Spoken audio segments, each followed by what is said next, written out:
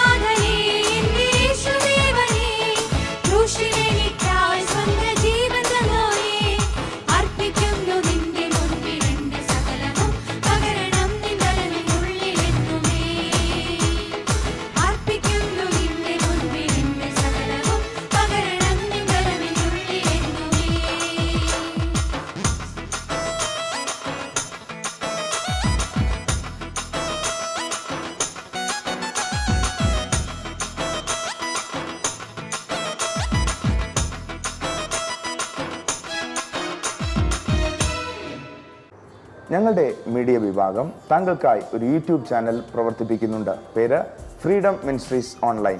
ഒരു ആത്മീക അനുഭവത്തിനായി ചാനൽ സന്ദർശിക്കുവാൻ താങ്കളെ ഞങ്ങൾ ക്ഷണിക്കുകയാണ്. പ്രോഗ്രാമുകൾ കാണുകയും ബന്ധുമിത്രാദികൾക്ക് ഷെയർ ചെയ്യുകയും ചെയ്യുക. ചാനൽ സബ്സ്ക്രൈബ് ചെയ്യുക. പ്രോഗ്രാമുകൾ ലൈക്ക് ചെയ്യുവാനും കമൻറ്റ് ചെയ്യുവാനും ബന്ധപ്പെടുക. പുതിയ വീഡിയോകൾ അപ്ലോഡ് ചെയ്യുമ്പോൾ നോട്ടിഫിക്കേഷൻ ലഭിക്കേണ്ടതിന് ബെൽ ഐക്കൺ അമർത്തുവാനും മറക്കരുതേ. ദൈവത്തിന് മഹത്വം. ഞങ്ങളുടെ പ്രവർത്തനങ്ങൾ സംബന്ധിച്ച് കൂടുതൽ വിവരങ്ങൾക്കായി www.mentornet.xyz എന്ന ഞങ്ങളുടെ വെബ്സൈറ്റ് സന്ദർശിക്കുക. ഇമെയിൽ മുഖാന്തരം പ്രയോജനപ്രദമായ ആത്മീക സന്ദേശങ്ങൾ ലഭിക്കുവാൻ തോട്ട് നോട്ട്സ് എന്ന നമ്മുടെ ഈ ന്യൂസ് ലെറ്ററിനായി സബ്സ്ക്രൈബ് ചെയ്യുക. അതിനാവശ്യമായ കാര്യം വെബ്സൈറ്റിലുണ്ട്. ഈ പ്രവർത്തനത്തെ സഹായിപ്പാൻ ദൈവം പ്രേരണ നൽകുന്നു എങ്കിൽ വെബ്സൈറ്റിലെ പാർട്ണർഷിപ്പ് പേജിൽ അതിന് മാർഗനിർദ്ദേശങ്ങൾ ഉണ്ട്. പ്രയോജനപ്പെടുത്തുക. ഞങ്ങളുടെ വെബ്സൈറ്റ് അഡ്രസ് ഒരിക്കലൂടി www.mentornet.xyz. ഒരിക്കലൂടി പറയട്ടെ, www.mentornet.xyz. ദൈവം നിങ്ങളെ ധാരാളമായി അനുഗ്രഹിക്കട്ടെ.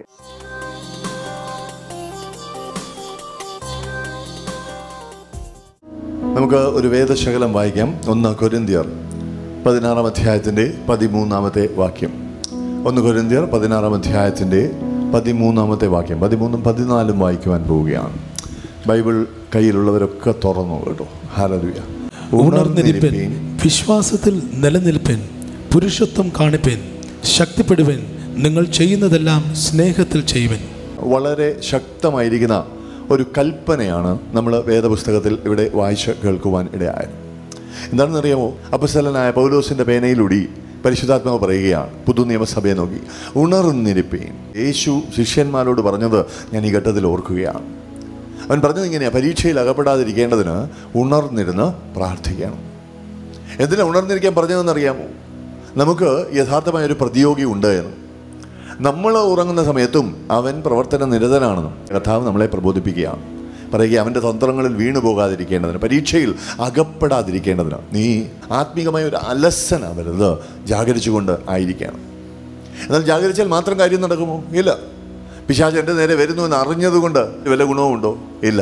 അവനൊരു സൂപ്പർ നാച്ചുറൽ എനിമി ആയതുകൊണ്ട് കേട്ടോ, നമുക്ക് അവനെ ജയിപ്പാൻ സൂപ്പർ നാച്ചുറൽ ഹെൽപ്പ് ആവശ്യമാവും. അതെങ്ങനെ കിട്ടുന്നത്? കർത്താവ് പറഞ്ഞു, ഉണർന്നിരുന്ന് പ്രാർത്ഥിപ്പീൻ. ഉറക്കെ പറഞ്ഞേ, ഉണർന്നിരുന്ന് പ്രാർത്ഥിപ്പീൻ. ഇതിൻ്റെ അർത്ഥം നീ ഊണ് കഴിഞ്ഞേച്ചൊന്ന് കിടക്കുന്ന ശീലം മാറ്റണമെന്നോ രാത്രി ഉറങ്ങാതിരിക്കണമെന്നോ ഒന്നുമല്ല കേട്ടോ. പക്ഷേ ആത്മീകത്തിൽ തണുക്കരുത്, ഒരു ഉണർവ് എപ്പോഴും ഉണ്ടാകണം. ഇതാ കർത്താവ് പറയുന്നത്. ഇവിടെ അപ്പോസ്തലൻ ആ ഉപദേശത്തെ അല്പം കൂടി കടുപ്പിച്ച് ഒന്ന് ഓർമ്മിപ്പിക്കുകയാണ്. ഉണർന്നിരിപ്പീൻ, അലസത നിന്നിൽ നിന്ന് എടുത്തു മാറ്റുവീൻ പറയുകയാണ്. എന്നിട്ട് പറയുന്നു, വിശ്വാസത്തിൽ നിലനിൽപ്പീൻ. ശബ്ദമുയർത്തി പറഞ്ഞു, വിശ്വാസത്തിൽ നിലനിൽപ്പീൻ. എന്തിനാ ഈ കൽപ്പന പറയുന്നത്?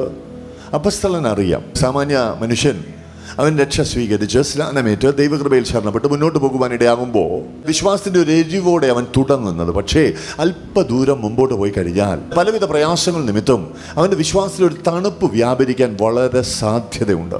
ഇത് അപ്പോസ്തലന് നന്നായി അറിയാൻ കേട്ടോ. എന്നാൽ ദൈവത്തിൻ്റെ ഹിതം അറിയുന്ന അപ്പോസ്തലൻ പരിശുദ്ധാത്മ പ്രേരിതനായി സഭയ്ക്ക് കത്തെഴുതുമ്പോൾ കൽപ്പന രൂപത്തിൽ എഴുതി വച്ചിരിക്കുകയാണ്, നീ വിശ്വാസത്തിൽ തളരാൻ പാടില്ല, പിന്തിരിഞ്ഞ് പോകുവാൻ പാടില്ല, പിന്മാറ്റക്കാരുടെ പട്ടികയിൽ നിന്റെ പേര് വരാൻ പാടില്ല. നീ എന്ത് ചെയ്യണം? വിശ്വാസത്തിൽ നിലനിൽക്കണം. ശബ്ദമുയർത്തി പറഞ്ഞേ, വിശ്വാസത്തിൽ നിലനിൽക്കണം, വിശ്വാസത്തിൽ നിലനിൽക്കണം. ഇന്ന് ഒരല്പസമയമെടുത്ത് ഞാൻ ചിന്തിക്കുവാൻ ആഗ്രഹിക്കുന്നത് ഈ ഒരു കൽപ്പനയെ സംബന്ധിച്ചാകണം. ഇതെന്താണ്? ചിലർ ഇത് പല രീതിയിൽ വായിക്കും. ഉണർന്നിരിപ്പീൻ, വിശ്വാസത്തിൽ നിലനിൽപ്പീൻ എന്നൊക്കെ പറഞ്ഞ് വായിച്ചാൽ അതിൻ്റെ അർത്ഥം മനസ്സിലാവില്ല കേട്ടോ. ഹല്ലേലൂയ. ചൊൽത്തുപോലെ വായിച്ചിട്ടും വലിയ കാര്യമൊന്നുമില്ല. യഥാർത്ഥമായി ഇത് ഒരു വീഡിയോയിൽ കാണുന്നത് പോലെ കേട്ടോ. അപ്പോസ്തലൻ എന്താ പറയുന്നതെന്ന് ഒന്ന് ഭാവന കണ്ടുകൊണ്ട് ചിന്തിക്കുവാൻ തുടങ്ങിയാൽ അന്നേരമാണ് മനസ്സിലാകുന്നത് ഇതിൽ പ്രയോഗിക്കപ്പെട്ടിരിക്കുന്ന ആ പദപ്രയോഗം, വിശ്വാസത്തിൽ നിലനിൽപ്പിനെന്ന് പറയുന്ന ആ ഒരു പറച്ചിലിൻ്റെ രീതി, ഇതൊരു ആഹ്വാനമായിട്ടല്ല നമ്മുടെ അടുക്കൽ എത്തിക്കുന്നത്, അപേക്ഷയായിട്ടല്ല നമ്മുടെ അടുക്കൽ എത്തിക്കുന്നത്. ഇതൊരു കൽപ്പനയാണ്. മനസ്സിലായോ? ഇതൊരു കൽപ്പനയാണ്. അനുസരിക്കണം എന്ന് ദൈവം ആഗ്രഹിക്കുന്ന, ദൈവം നമുക്ക് വെളിപ്പെടുത്തി തരുന്ന ദൈവഹിതം. അപ്പോൾ ഹല്ലേലൂയ, ഈ ഒരു കാര്യം നമ്മൾ മനസ്സിലാക്കുവാൻ തക്കോട്ടും ഇടയായാൽ എന്നെ കേൾക്കുന്ന പ്രിയമുള്ളവരെ, ചോദ്യം ഇതാണ്: ഇങ്ങനെ ചെയ്യുവാൻ തക്കവണ്ണം നമ്മൾ നമ്മുടെ ജീവിതത്തിൽ എവിടെ സൂക്ഷിക്കണം? എന്ത് ചെയ്യണം? എന്ത് ചെയ്യാതിരിക്കണം? വളരെ ശ്രദ്ധയോടെ ജാഗരിക്കേണ്ടുന്ന ഒരു വിഷയമാണ് കേട്ടോ. 1-2 കാര്യങ്ങൾ നിങ്ങളുമായി പങ്കുവെച്ച് വേഗത്തിൽ പ്രാർത്ഥിക്കുവാൻ കൃപയിൽ ശരണപ്പെടുകയാണ്. ശ്രദ്ധയോടെ ആയിരിക്കുവാൻ ഹല്ലേലൂയ താല്പര്യപ്പെട്ടാട്ടെ. ഒരു വാക്യം വായിക്കാൻ ആഗ്രഹിക്കുകയാണ്. ദാനിയേൽ പ്രവചനം 11-ാം അധ്യായത്തിൻ്റെ 32-ാം വാക്യമാണ്. ഈ വേദവാക്യത്തിൻ്റെ അവസാന ഭാഗം വായിക്കുമ്പോൾ അവിടെ എഴുതപ്പെട്ടിരിക്കുന്നത് ഇങ്ങനെയാണ്: എങ്കിലും തൻ്റെ ദൈവത്തെ അറിയുന്ന ജനം ഉറച്ചു നിന്ന് വീര്യം പ്രവർത്തിക്കും. എങ്കിലും തൻ്റെ ദൈവത്തെ അറിയുന്ന ജനം ഉറച്ചു നിന്ന് വീര്യം പ്രവർത്തിക്കും. ശ്രദ്ധിക്കണം, വീര്യം പ്രവർത്തിക്കുക എന്ന് പറഞ്ഞാൽ എന്താണ്? അത്ഭുതകരമായ അടയാളങ്ങളൊക്കെ കാണിച്ചുള്ള ഒരു രീതി കേട്ടോ. ഹല്ലേലൂയ. എവിടെയെങ്കിലും വന്നാൽ ഇംഗ്ലീഷ് ബൈബിളിൽ പറയുന്ന വേർഡ് ഇതാണ്: എക്സ്പ്ലോയിറ്റ്സ്. പറയുവാൻ തകർന്നു എന്ന് പറഞ്ഞാൽ വൻ കാര്യങ്ങൾ ചെയ്യുന്ന ഒരു അനുഭവം. ഒരുപാട് പേർക്ക് ഇത് ചെയ്യുവാൻ ആഗ്രഹമാണ് കേട്ടോ, വീര്യപ്രവർത്തികൾ ചെയ്യണം. പക്ഷേ അങ്ങനെ ഒരു ആഗ്രഹം നിന്റെ അകത്തുണ്ടെങ്കിൽ 2 വസ്തുതകൾ നീ മനസ്സിലാക്കണം കേട്ടോ. എന്താണെന്നറിയാമോ? ഒന്ന്, വീര്യപ്രവൃത്തി ചെയ്യുവാനുള്ള വരം, കൃപാവരം, അത് നിന്നിൽ ജ്വലിക്കാൻ അനിവാര്യമായി വേണ്ടി വരുന്ന കാര്യം എന്താണെന്ന് അറിയാമോ? വീര്യപ്രവൃത്തി കൊണ്ടല്ലാതെ രക്ഷയില്ലാത്ത ഒരവസരത്തിൽ നീ ചെന്ന് പെടണം. മനസ്സിലാകുന്നവർ സ്വത്രം ചെയ്തേ. എന്ന് പറഞ്ഞാൽ സാമാന്യ കേസുകെട്ടുകൾ കൊണ്ടൊന്നും ഊരി വരാൻ പറ്റാത്ത, സാമാന്യമായ രീതിയിൽ ആരെങ്കിലും ഒന്ന് കൈനീട്ടി സഹായിച്ചാൽ നമുക്ക് രക്ഷപ്പെടാൻ ഒക്കാത്ത സാഹചര്യങ്ങൾ ചെന്നുപെടുമ്പോഴാണ് വീര്യം പ്രവർത്തിക്കാനുള്ള ദൈവവരം നമ്മളിൽ ജ്വലിക്കുവാൻ തുടങ്ങുന്നത്. ഹല്ലേലൂയ. എന്നാൽ കർത്താവിൻ്റെ വചനം നമ്മളോട് പറയുന്ന ഈ കാര്യം രണ്ടാമത് എങ്ങനെ മനസ്സിലാക്കേണ്ടതെന്ന് അറിയാമോ? നമ്മളോട് ഈ വേദശകലം പറയുകയാണ്, ആ വീര്യപ്രവൃത്തി ചെയ്യുവാൻ നിനക്ക് താല്പര്യമുണ്ടെങ്കിൽ അതിന് നിന്റെ ജീവിതത്തിൽ വെളിപ്പെടേണ്ടുന്ന അനിവാര്യമായിരിക്കുന്ന ചില കാര്യങ്ങളുണ്ട്. എന്താ? ഒന്ന്, വീര്യം പ്രവർത്തിക്കണോ? നീ ഇതുപോലെ വീര്യപ്രവൃത്തി അല്ലാതെ വേറെ രക്ഷയില്ല എന്ന് തോന്നിക്കത്തക്ക പ്രതികൂല സാഹചര്യങ്ങളിൽ പിന്തിരിഞ്ഞോടരുത്, പതറരുത്, നെഞ്ചത്തടിക്കരുത്, ഉറച്ചു നിൽക്കണം. മനസ്സിലാകുന്നവർ സ്വന്തം ഉറച്ചു നിൽക്കണം. ഉറച്ചു നിൽക്കാൻ എളുപ്പമാണോ? ഹല്ലേലൂയ. എല്ലാവരും സമ്മതിക്കും ഇതുപോലുള്ള സാഹചര്യങ്ങളിൽ ഉറച്ചു നിൽക്കുക എന്ന് പറയുന്നത് എളുപ്പമുള്ള കാര്യമേ അല്ല. പിന്നെ എങ്ങനെ അത് സാധിക്കും? ഇതാ വേദശകലം നമ്മളോട് പറയുകയാണ്. ദാനിയേലിൻ്റെ വാക്കുകളാണ് കേട്ടോ. അവൻ പറയുക, തങ്ങളുടെ ദൈവത്തെ അറിയുന്നവർ. ഹല്ലേലൂയ. ഉറക്കെ പറഞ്ഞേ, തങ്ങളുടെ ദൈവത്തെ അറിയുന്നവർ. ഹല്ലേലൂയ. അവര് ഉറച്ചു നിൽക്കുവാൻ തക്കണം ഇടയാകും. എന്നെ കേട്ടുകൊണ്ടിരിക്കുന്ന ദൈവമക്കളെ, നമ്മുടെ വിഷയം മനസ്സിലായല്ലോ അല്ലേ? ഹല്ലേലൂയ. വിശ്വാസത്തിൽ നിലനിൽപ്പീൻ എന്നുള്ള വിഷയമാണ് നമ്മൾ ചിന്തിക്കുന്നത്.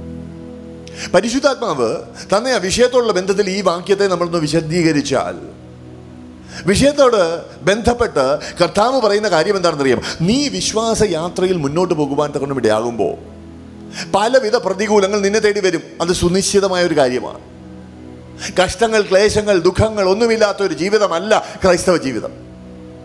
ദൈവവചനം വായിക്കുന്നവർക്ക് ഉറപ്പിച്ചൊരു ഉപദേശം കിട്ടുവാൻ തക്കണം ഇടയാകും. ആരെങ്കിലും ക്രിസ്തു യേശുവിൽ ഭക്തിയോടെ ജീവിക്കുവാൻ താല്പര്യപ്പെട്ടാൽ അവർക്ക് ഉപദ്രവമുണ്ട് നിശ്ചയം. എന്നാൽ ഈ ഉപദ്രവങ്ങളെല്ലാം ഒരേ ലെവലല്ല, പല ലെവലിലാണ് കയറി വരുന്നത് കേട്ടോ. ചിലതൊക്കെ നമുക്ക് നമ്മുടെ കൈയൊക്കെ കൊണ്ട് കൈകാര്യം ചെയ്യുവാൻ കഴിഞ്ഞേക്കാം. ചിലതൊക്കെ പരസഹായമുണ്ടെങ്കിൽ കൈകാര്യം ചെയ്യുവാൻ കഴിഞ്ഞേക്കാം. പക്ഷെ ചിലതുണ്ട് കേട്ടോ, ഭയങ്കരമായ പ്രതികൂലങ്ങളായിരിക്കും. ഈ പ്രതികൂലങ്ങൾ കൊണ്ട് വന്നു കയറുവാൻ തക്കൊണ്ട് ഇടയാകുമ്പോൾ നമുക്ക് യഥാർത്ഥമായി അറിയേണ്ടുന്ന കാര്യം, ഹല്ലേലൂയ, അവിടെ ഒരു വീര്യം പ്രവർത്തിക്കണമെങ്കിൽ, അവിടെ ഒരു അത്ഭുതം ചെയ്തെടുക്കണമെങ്കിൽ, അവിടെ ഒരു വൻ ദൈവപ്രവൃത്തി വെളിപ്പെട്ട് കിട്ടണം, നമുക്കൊരു വിടുതൽ കൈവരിക്കണമെന്നുണ്ടെങ്കിൽ, ഹല്ലേലൂയ, ആ ഘട്ടത്തിൽ നിന്ന് പിന്തിരിഞ്ഞ് പേടിച്ച് ഓടിയാൽ പറ്റുകയില്ല. അനിവാര്യമായ കാര്യം എന്താണെന്നറിയാമോ? നമ്മൾ 2 കാലും അങ്ങോട്ട് ഉറപ്പിച്ചിട്ട് നിൽക്കണം. നിന്നിട്ട് പറയണം, ഇനി ദൈവം പ്രവർത്തിക്കട്ടെ. ഞാൻ ഓടിയാൽ അത് കാണാൻ ഒക്കത്തില്ല, ഞാൻ പിന്തിരിഞ്ഞ് പോയാൽ അത് അനുഭവമാക്കാൻ ഒക്കത്തില്ല. എനിക്ക് ദൈവം പ്രവർത്തിക്കുന്നത് കാണണം, കൈവശാവകാശമായി എനിക്ക് അവൻ്റെ പ്രവൃത്തിയുടെ ഫലം കിട്ടണം. അതുകൊണ്ട് ഞാൻ ഉറച്ചു നിൽക്കുവാൻ പോവുകയാണ്. എങ്ങനെ പറ്റുമോ ഇത്? ശ്രമിച്ചവരൊക്കെ പറയും എളുപ്പമല്ല. ഒട്ടുമുക്കാൽ പേരും പറയും ഞങ്ങൾ ശ്രമിച്ചു, പക്ഷേ ഓടേണ്ടി വന്നു.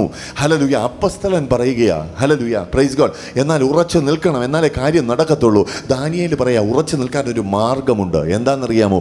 നീ നിന്റെ ദൈവം ആരാണെന്ന് അറിയണം. ഹല്ലേലൂയ. എന്നെ കേട്ടുകൊണ്ടിരിക്കുന്ന ദൈവമക്കളെ, നീ നിന്റെ ദൈവത്തെ അറിയണം. അറിഞ്ഞാൽ ആ അറിവ് നിന്നെ ഉറച്ചു നിർത്തുവാൻ, ഹല്ലേലൂയ, ഉറച്ചു നിൽക്കുവാൻ ആവശ്യമുള്ള ശാക്തീകരണം തന്ന് അനുഗ്രഹിക്കും. ഇതാ കർത്താവിൻ്റെ വചനത്തിൻ്റെ പ്രബോധനം കേട്ടോ. എന്താ ഇത് ഈ ദൈവത്തെക്കുറിച്ചുള്ള അറിവെന്ന് പറഞ്ഞാൽ? ഞാൻ നിന്നോട് ഉറപ്പിച്ച് പറയട്ടെ, പോകാൻ ഒരു ആരാധന സ്ഥലം അതെവിടെ ഉണ്ടെന്നറിയുന്നതല്ല ദൈവത്തെയുള്ള അറിവ് കേട്ടോ. ഒരു ചർച്ചിൻ്റെ അഡ്രസ്സ് അറിയുന്നതല്ല ദൈവത്തെക്കുറിച്ചുള്ള അറിവ്. യഥാർത്ഥമായി ചിന്തിക്കുകയാണെങ്കിൽ പള്ളിയിൽ പോകുന്ന 10 പേരോടുള്ള പരിചയമല്ല പരമോന്നതനായ കർത്താവിനെ കുറിച്ചുള്ള അറിവ്. ഇത് നീ ഗ്രഹിക്കുവാനിടയാകണം. ഒരു പള്ളിക്കകത്തെ ആരാധനാ രീതി അറിഞ്ഞിരിക്കുന്നതല്ല ദൈവത്തെക്കുറിച്ചുള്ള അറിവ്. ഞാൻ ഇങ്ങേയറ്റം പറയട്ടെ, ഈ ബൈബിളിനകത്ത് ഏതാണ്ട് 33,000 വാക്യങ്ങൾ എഴുതപ്പെട്ടിരിക്കുമ്പോൾ അതിനകത്ത് നിന്ന് 1000 കാണാതെ അറിയാമെന്നുള്ളതുമല്ല ദൈവത്തെക്കുറിച്ചുള്ള അറിവ്. ഇത് നീ ഗ്രഹിക്കുവാനിടയാകണം. എന്താ ദൈവത്തെ അറിയുക എന്ന് പറഞ്ഞാൽ, ഞാൻ പറയും മാനുഷ്യ ബുദ്ധി കൊണ്ട് ചെയ്യുവാൻ ഒക്കാത്തൊരനുഭവമാണ്. യഥാർത്ഥത്തിൽ ഇത് എന്താണെന്നറിയാമോ? എഫേസ്യ ലേഖനം വായിക്കുവാൻ ഇടയാകുമ്പോൾ 1-ന്റെ ഏതാണ്ട് ഒരു 15-ാം വാക്യം മുതൽ വായിക്കവേ പൗലോസ് അപ്പോസ്തലൻ ദൈവം മുമ്പാകെ കഴിക്കുന്ന ഒരു പ്രാർത്ഥന നമുക്ക് കാണുവാൻ തക്കവണ്ണം ഇടയാകും. എന്താ അവൻ പ്രാർത്ഥിക്കുന്നതെന്നറിയാമോ? കർത്താവേ, ജ്ഞാനത്തിൻ്റെയും വെളിപ്പാടിൻ്റെയും ആത്മാവിനാൽ ഈ ജനത്തെ നീ ഒന്ന് നിറയ്ക്കണം. എന്തിനാ? നീ ആര്, നിന്റെ ഉദ്ദേശം എന്ത്, നിന്റെ ശക്തിയുടെ അളവറ്റ വ്യാപാരം എന്ത്, ഇതൊക്കെ ഒന്ന് അറിയാൻ തക്കവണ്ണം. പറഞ്ഞു വരുന്നതിൻ്റെ താല്പര്യം, പൗലോസിനൊരു വെളിപ്പാടുണ്ടായി. ദൈവത്തെ എങ്ങനെ ആഴത്തിൽ അറിയാമെന്ന്. പൗലോസ് ആ വെളിപ്പാട് നമുക്ക് വേണ്ടി കൂടിയാ അവിടെ എഴുതി വച്ചിരിക്കുന്നത്. ദൈവം ജ്ഞാനത്തിൻ്റെയും വെളിപ്പാടിൻ്റെയും ആത്മാവിനെ പകർന്നിട്ടല്ലാതെ ഈ ദൈവം ആരാണെന്ന് ശരിക്കും ഗ്രഹിക്കാൻ ഒക്കത്തില്ല. എന്നാൽ ഈ ആത്മാവ് നമ്മുടെ മേൽ പകരപ്പെടണമെങ്കിൽ, ഈ അറിവ് നമ്മളിലേക്ക് ദൈവം പങ്കുവെച്ച് തരണമെങ്കിൽ എന്താ അത്യാവശ്യമായ കാര്യമെന്നറിയാമോ? നമ്മൾ യേശുവിൻ്റെ പ്രബോധനം ഓർക്കണം. അന്വേഷിപ്പീൻ എന്നാൽ നിങ്ങൾ കണ്ടെത്തും. ആ പ്രബോധനത്തിൻ്റെ ഒരു മറുവശം കൂടി ഞാൻ പറയട്ടെ. എന്തന്വേഷിക്കുന്നോ അത് കണ്ടെത്തും, അതേ കണ്ടെത്തും. അപ്പൊ യഥാർത്ഥമായി നീ ചെയ്യാനുള്ള കാര്യം എന്താണെന്ന് അറിയാമോ? ജീവിതത്തിന്റെ വഴിധാരയിൽ നീ മുമ്പോട്ട് പോയിക്കൊണ്ടിരിക്കുമ്പോൾ, ഈ വിശ്വാസ യാത്രയിൽ നീ മുൻപോട്ട് പോയിക്കൊണ്ടിരിക്കുമ്പോൾ ഉള്ളുകൊണ്ട് എപ്പോഴും ഒരു അന്വേഷണ മനോഭാവം ഉണ്ടാകണം. കർത്താവിൻ്റെ കയ്യിൽ നിന്ന് തന്നെ കിട്ടുമെന്നല്ല, അവനെ എനിക്ക് കുറച്ചുകൂടി നന്നായി, കുറച്ചുകൂടി ആഴത്തിൽ അറിയണം. ഇക്കഴിഞ്ഞ നിമിഷത്തിൽ, ഇക്കഴിഞ്ഞ ദിവസത്തിൽ, കഴിഞ്ഞ ഒരു വർഷം മുമ്പ് അവനെക്കുറിച്ച് എനിക്ക് ചില അറിവുകൾ ഉണ്ടായിരുന്നു.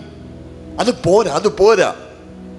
കാലഘട്ടത്തിന് ഒത്തവണ്ണം എന്നില് അവനെക്കുറിച്ചുള്ള ആ ഒരു പരിജ്ഞാനം എനിക്ക് വർദ്ധിച്ചു വരുവാൻ തക്കണം ഇടയാകണം. അങ്ങനെ ഒരു ആഗ്രഹത്തോടെ, ആവേശത്തോടെ നീ മുന്നോട്ട് പോകണം കേട്ടോ.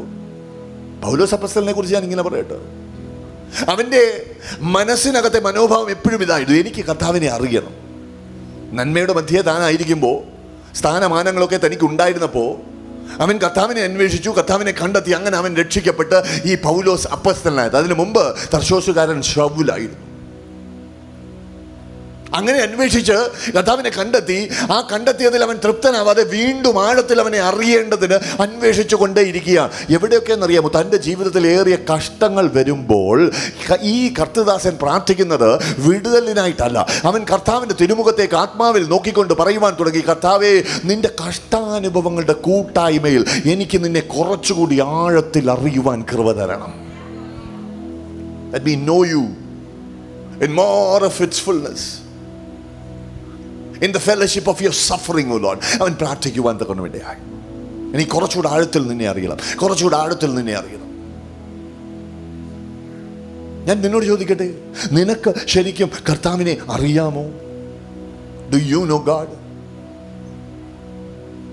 ചിലപ്പോൾ നീ പറയും, ഹല്ലേലൂയ, പിന്നെ എൻ്റെ കർത്താവിനെ, അവൻ്റെ പേര് ഒക്കെ എനിക്കറിയാം.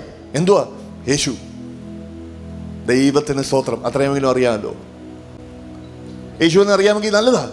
പക്ഷേ ഞാൻ നിന്നോട് ആവശ്യപ്പെടുന്നത് ശ്രദ്ധിക്കുക, അവിടെ കൊണ്ട് നിന്റെ അറിവ് നിൽക്കരുത്. ആ പരിജ്ഞാനത്തിൽ വർദ്ധിക്കണം കേട്ടോ. സർവശക്തനായ ദൈവത്തിൻ്റെ ഏകജാതനായ പുത്രൻ അവൻ, മാനവരാശിയുടെ ഏക രക്ഷകനവൻ. അത്രയും നിനക്കറിയാമോ? ഓ സ്തോത്രം, നീ രക്ഷിക്കപ്പെട്ട് കഴിഞ്ഞു കേട്ടോ. ആ അറിവാ നിന്നെ രക്ഷയിലേക്ക് നടത്തുന്നത്. അവനെ അറിയുന്നതാണ് നിത്യജീവൻ. നല്ല പടികൾ നീ എടുത്തു കഴിഞ്ഞു, കുറേ നിനക്കറിയാം. പക്ഷേ ഞാൻ പറയും, പോരാ, കുറെ കൂടെ ആഴത്തിൽ നീ അവനെ അറിയുവാൻ ഇടയാകണം. എത്രത്തോളം അറിയണം? അയ്യോ, അറിയാവുന്നതിൻ്റെ അങ്ങേ അറ്റം അറിയാൻ ബന്ധപ്പെടണം. അവനെ അന്വേഷിക്കണം. Seek after that knowledge of him. അവനെ കുറിച്ച് അറിയുവാൻ നീ ഇറങ്ങിത്തിരിക്കണം. പൗലോസ് അപ്പോസ്തലനെ നിനക്ക് പരിചയമുണ്ട് എന്ന് വിചാരിച്ചു അദ്ദേഹത്തെ കുറിച്ച് 2 വാക്ക് പറയട്ടെ. ഈ അപ്പസ്തലന്റെ ജീവിതം നമ്മൾ പഠിക്കുകയാണെങ്കിൽ അന്നത്തെ കാലത്ത് അറിവായിരുന്ന ലോകം മുഴുവൻ സുവിശേഷം പറഞ്ഞ് സഭകൾ സ്ഥാപിച്ച ഒരു ശക്തനായ ഭക്തനാണ് ഈ മനുഷ്യൻ കേട്ടോ. അപ്പസ്തലത്വത്തിന് താൻ പാത്രമാകുമ്പോൾ തൻ്റെ മേൽ പകരപ്പെട്ട അഭിഷേകത്തിന് മൂല്യം നൽകി. ആ അഭിഷേകം നിലനിൽക്കേണ്ടതിന്, കർത്താവിന് തൻ്റെ ജീവിതം പ്രസാദകരമായി തീരേണ്ടതിന് എന്ത് വിലയും കൊടുക്കുവാൻ തയ്യാറുള്ളവനായി അവൻ ഇറങ്ങി തിരിക്കുമ്പോഴാണ് ഈ ശുശ്രൂഷ ശക്തിയോടെ നടക്കുവാനിട. നമ്മൾ നോക്കുമ്പോൾ അവനാരാ അപ്പസ്തലൻ, നമ്മൾ നോക്കുമ്പോൾ അവനാരാ കൈ വീശുമ്പോഴും കൈ തൊടുമ്പോഴും ഹല്ലേലൂയ ഭയങ്കര ശുശ്രൂഷ വെളിപ്പെടുന്നവൻ. അവൻ്റെ പ്രസംഗത്തിൽ എത്രയോ ആയിരങ്ങൾ രക്ഷയിലേക്ക് വരുവാൻ തക്കൊണ്ടുമിടയായി. പക്ഷേ ഈ മനുഷ്യൻ തൻ്റെ സ്വന്തം സാക്ഷ്യം പ്രസ്താവിക്കുമ്പോൾ പറയുകയാ, എൻ്റെ ശുശ്രൂഷ, അതിൽ വെളിപ്പെട്ട ദൈവശക്തി ഇതതിൻ്റെ ഒരു വശമാണ്, ഇതിന് മറ്റൊരു വശമുണ്ട്. എന്നെ ഒരുപാട് പ്രാവശ്യം കോൽ കൊണ്ട് അടിച്ചിട്ടുണ്ട്, എന്നെ കല്ലെറിഞ്ഞിട്ടുണ്ട്, എൻ്റെ ഏറ്റവും അടുത്ത സ്നേഹിതർ എന്നെ കൈവിട്ടിട്ട് പോയിട്ടുണ്ട്. മരണത്തെ ഭയന്ന് ഞാൻ ആയിരിക്കുമ്പോൾ എനിക്ക് വേണ്ടപ്പെട്ട ചിലർ എന്നെ കൊട്ടയെക്കെട്ടി കോട്ടയിൽ നിന്ന് താഴെ ഇറക്കിയത് കൊണ്ട് ഞാൻ രക്ഷപ്പെട്ടോടുവാനിടയായത്. അവൻ പറയും, ഞാൻ സഞ്ചരിച്ച കപ്പൽ തകർന്ന് കടലിലൂടി എവിടെ എത്തുമെന്നറിയാതെ, നേരെയുള്ള ദിശയിലാണോ എന്നറിയാതെ എത്രയോ മൈലുകൾ ഞാൻ നീന്തേണ്ടി വന്നിട്ടുണ്ട്. തണുപ്പകറ്റുവാൻ തീ കായുന്ന സമയത്ത് തീക്കകത്തുനിന്ന് ചാടി അണലി എൻ്റെ കയ്യേൽ പറ്റി ചത്തുപോകുമെന്ന് ചുറ്റുമുള്ള എല്ലാവരും നോക്കി നിൽക്കുന്നതല്ലാതെ ഒരു വൈദ്യൻ സഹായത്തിനെത്താതെ ഇരിക്കുമ്പോൾ പ്രാർത്ഥിച്ചാരാധിച്ച് അതിനെ കുടഞ്ഞു കളഞ്ഞ് രക്ഷപ്പെടേണ്ടുന്ന ആവശ്യകത എനിക്ക് വന്നിട്ടുണ്ട്. ആരുമില്ലാത്ത അനുഭവങ്ങൾ, തള്ളപ്പെടലിൻ്റെ അനുഭവങ്ങൾ, നന്മാനുഭവങ്ങൾ ഉണ്ടായിരുന്നു. പക്ഷേ ബുദ്ധിമുട്ടിലും തൃപ്തനായിരിക്കുവാൻ എനിക്ക് കഴിയും.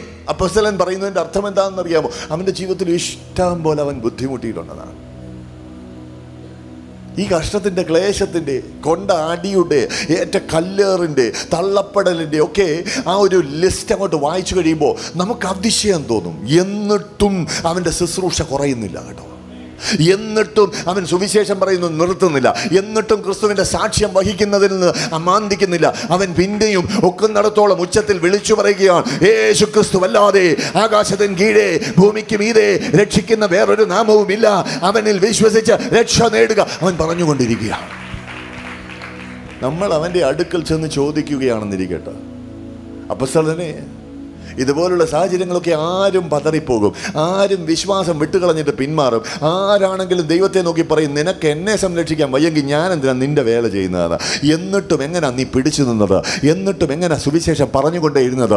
എന്നിട്ടും എങ്ങനെ ശുശ്രൂഷയിൽ ജ്വലിച്ച് കൂടുതൽ ജ്വലിക്കുവാൻ ഇടയായത്? അപ്പോസ്തലൻ ഉത്തരം പറയുന്നത് ഇങ്ങനെയായിരിക്കും, ഞാൻ ആരെ സേവിക്കുന്നു എന്ന് ഞാൻ അറിയുന്നു. അവൻ എൻ്റെ ഉപനിധി, അവസാന നിമിഷം വരെ എനിക്ക് വേണ്ടി കാക്കുവാൻ മതിയായവനെന്ന് ഞാൻ ഗ്രഹിച്ചുമിരിക്കുന്നു.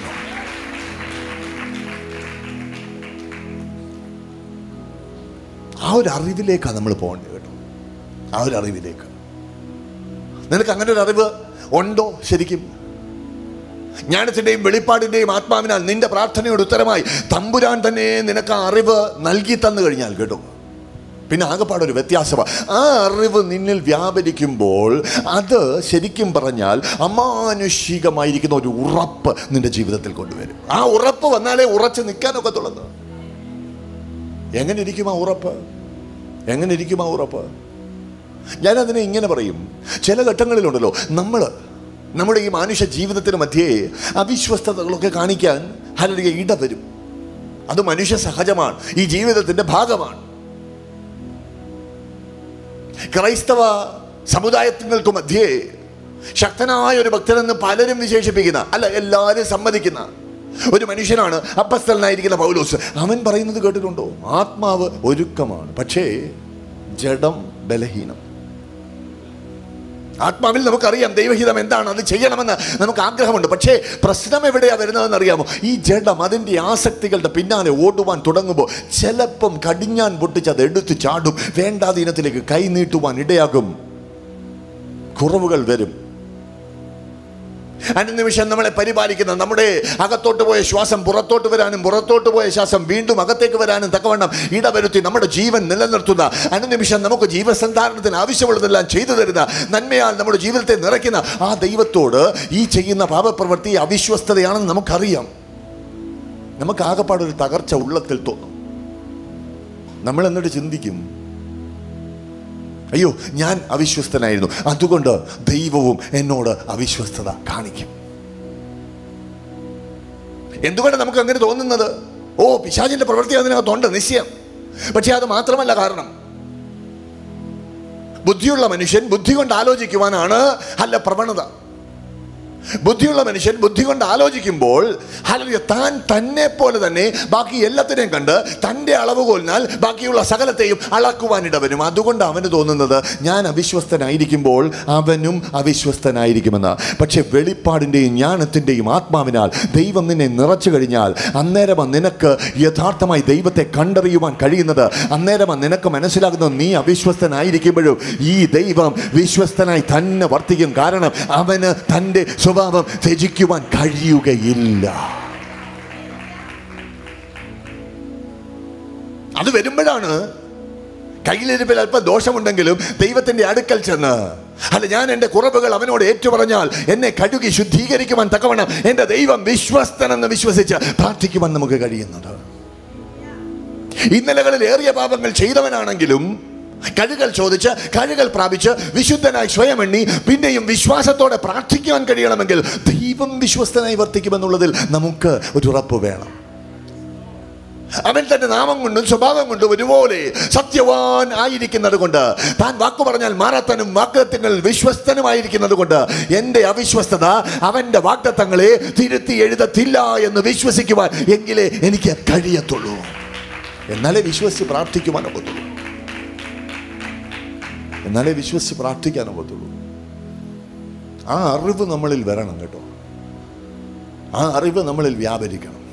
അതിനായിട്ടാണ് നമ്മൾ ഇറങ്ങിത്തിരിക്കേണ്ടത്. ഒരു രോഗം വന്നാൽ ഏത് ഡോക്ടറിനെ കൈകാര്യം ചെയ്യാൻ നോക്കുന്നതിന് തെറ്റൊന്നുമില്ല. പക്ഷേ ഉള്ളത്തിൽ ഒരു അറിവ് വേണം. ഏറ്റവും നല്ല ഡോക്ടർ, ഏറ്റവും നല്ല ആശുപത്രിയുടെ എല്ലാ ഡയഗ്നോസ്റ്റിക് മെഷീനുകളും എടുത്ത് അന്ന് പ്രയോഗിച്ചു നോക്കിയിട്ട് എൻ്റെ രോഗം മാറത്തില്ലെന്ന് പറഞ്ഞാലും എൻ്റെ ശരീരത്തെ മെനഞ്ഞുണ്ടാക്കിയ ഒരു ദൈവമുണ്ട്. അവൻ കൽപ്പിച്ചാൽ രോഗം പറന്നു പോകും. ഞാൻ സൗഖ്യമുള്ളവനായി എഴുന്നേൽക്കും. ആ അറിവ് എനിക്ക് വേണം.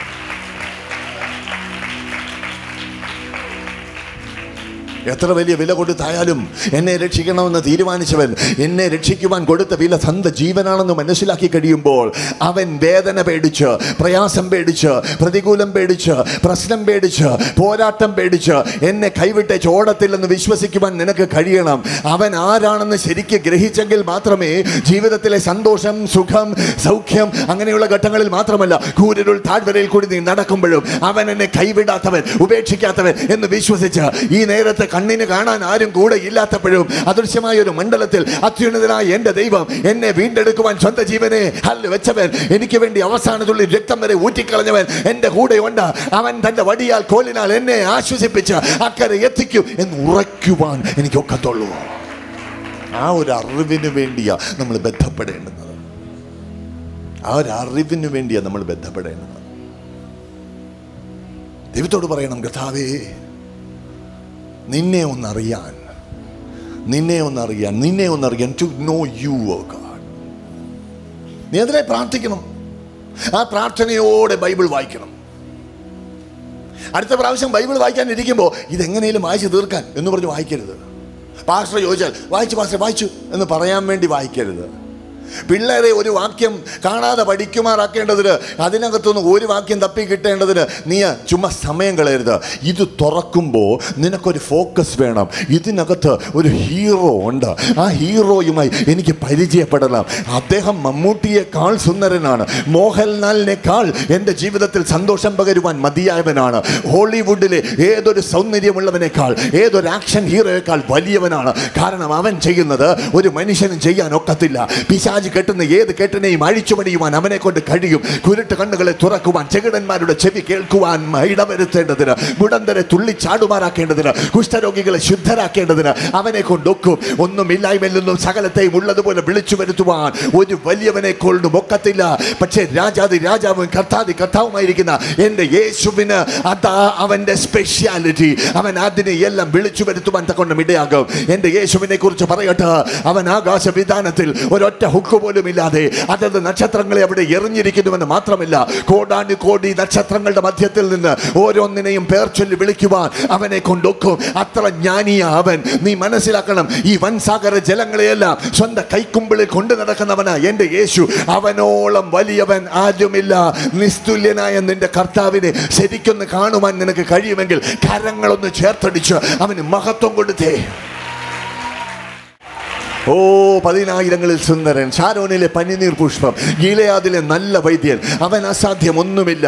1000 ദൂതന്മാർ അനുനിമിഷം അവനെ വാഴ്ത്തി സ്തുതിച്ചുകൊണ്ടിരിക്കുമ്പോൾ, അല്ല, അസംഖ്യമായിരിക്കുന്ന ദൂതഗണം അവന്റെ പരിശുദ്ധി കണ്ട് ആദരവോടെ പരിശുദ്ധൻ പരിശുദ്ധൻ പരിശുദ്ധൻ എന്ന് പറഞ്ഞുകൊണ്ടിരിക്കുമ്പോൾ, അശുദ്ധനായി എന്നെ സ്നേഹിച്ച് എന്നെ രക്ഷിപ്പാൻ, എന്നെ വീണ്ടെടുപ്പാൻ അവൻ ഇറങ്ങി വന്നു. അവൻ അത്രത്തോളം എന്നെ സ്നേഹമാ. ഇതറിഞ്ഞുകൊണ്ട് അവനെ ഒന്ന് സ്തുതിച്ചേ. ലോർഡ്, എന്നെ ഒന്ന് നിന്നെക്കുറിച്ചുള്ള അറിവിനാൽ നിറച്ചാട്ട. നിന്നെക്കുറിച്ചുള്ള അറിവിനാൽ, ആ പരിജ്ഞാനത്താൽ എന്നെ ഒന്ന് നിറച്ചാട്ട. പ്രാർത്ഥിച്ചുകൊണ്ട് കരമടിച്ച് ദൈവത്തെ ഒന്ന് സ്തുതിച്ച് എനിക്ക് നിന്നെ പരിചയപ്പെടണം. കുറച്ചുകൂടെ ആഴത്തിൽ നിന്നെ അറിയണം. നിന്നെ കുറിച്ചല്ല നിന്നെ എനിക്ക് അറിയണം. നിന്നെ എനിക്ക് അറിയണം. നിന്നെ എനിക്കറിയണം. ജീവനുള്ളവരുടെ ദേശത്ത് നീ ആയിരിക്കുന്ന ഓരോ ദിവസവും, ആ ദിവസത്തിൻ്റെ ഓരോ മണിക്കൂറും, അതിനകത്തെ ഓരോ നിമിഷവും നിൻ്റെ ഉള്ളിൽ നിന്നൊരു ഞരക്കം പോലെ ആ പ്രാർത്ഥന ഉയരണം. നിന്നെ എനിക്ക് അറിയണം.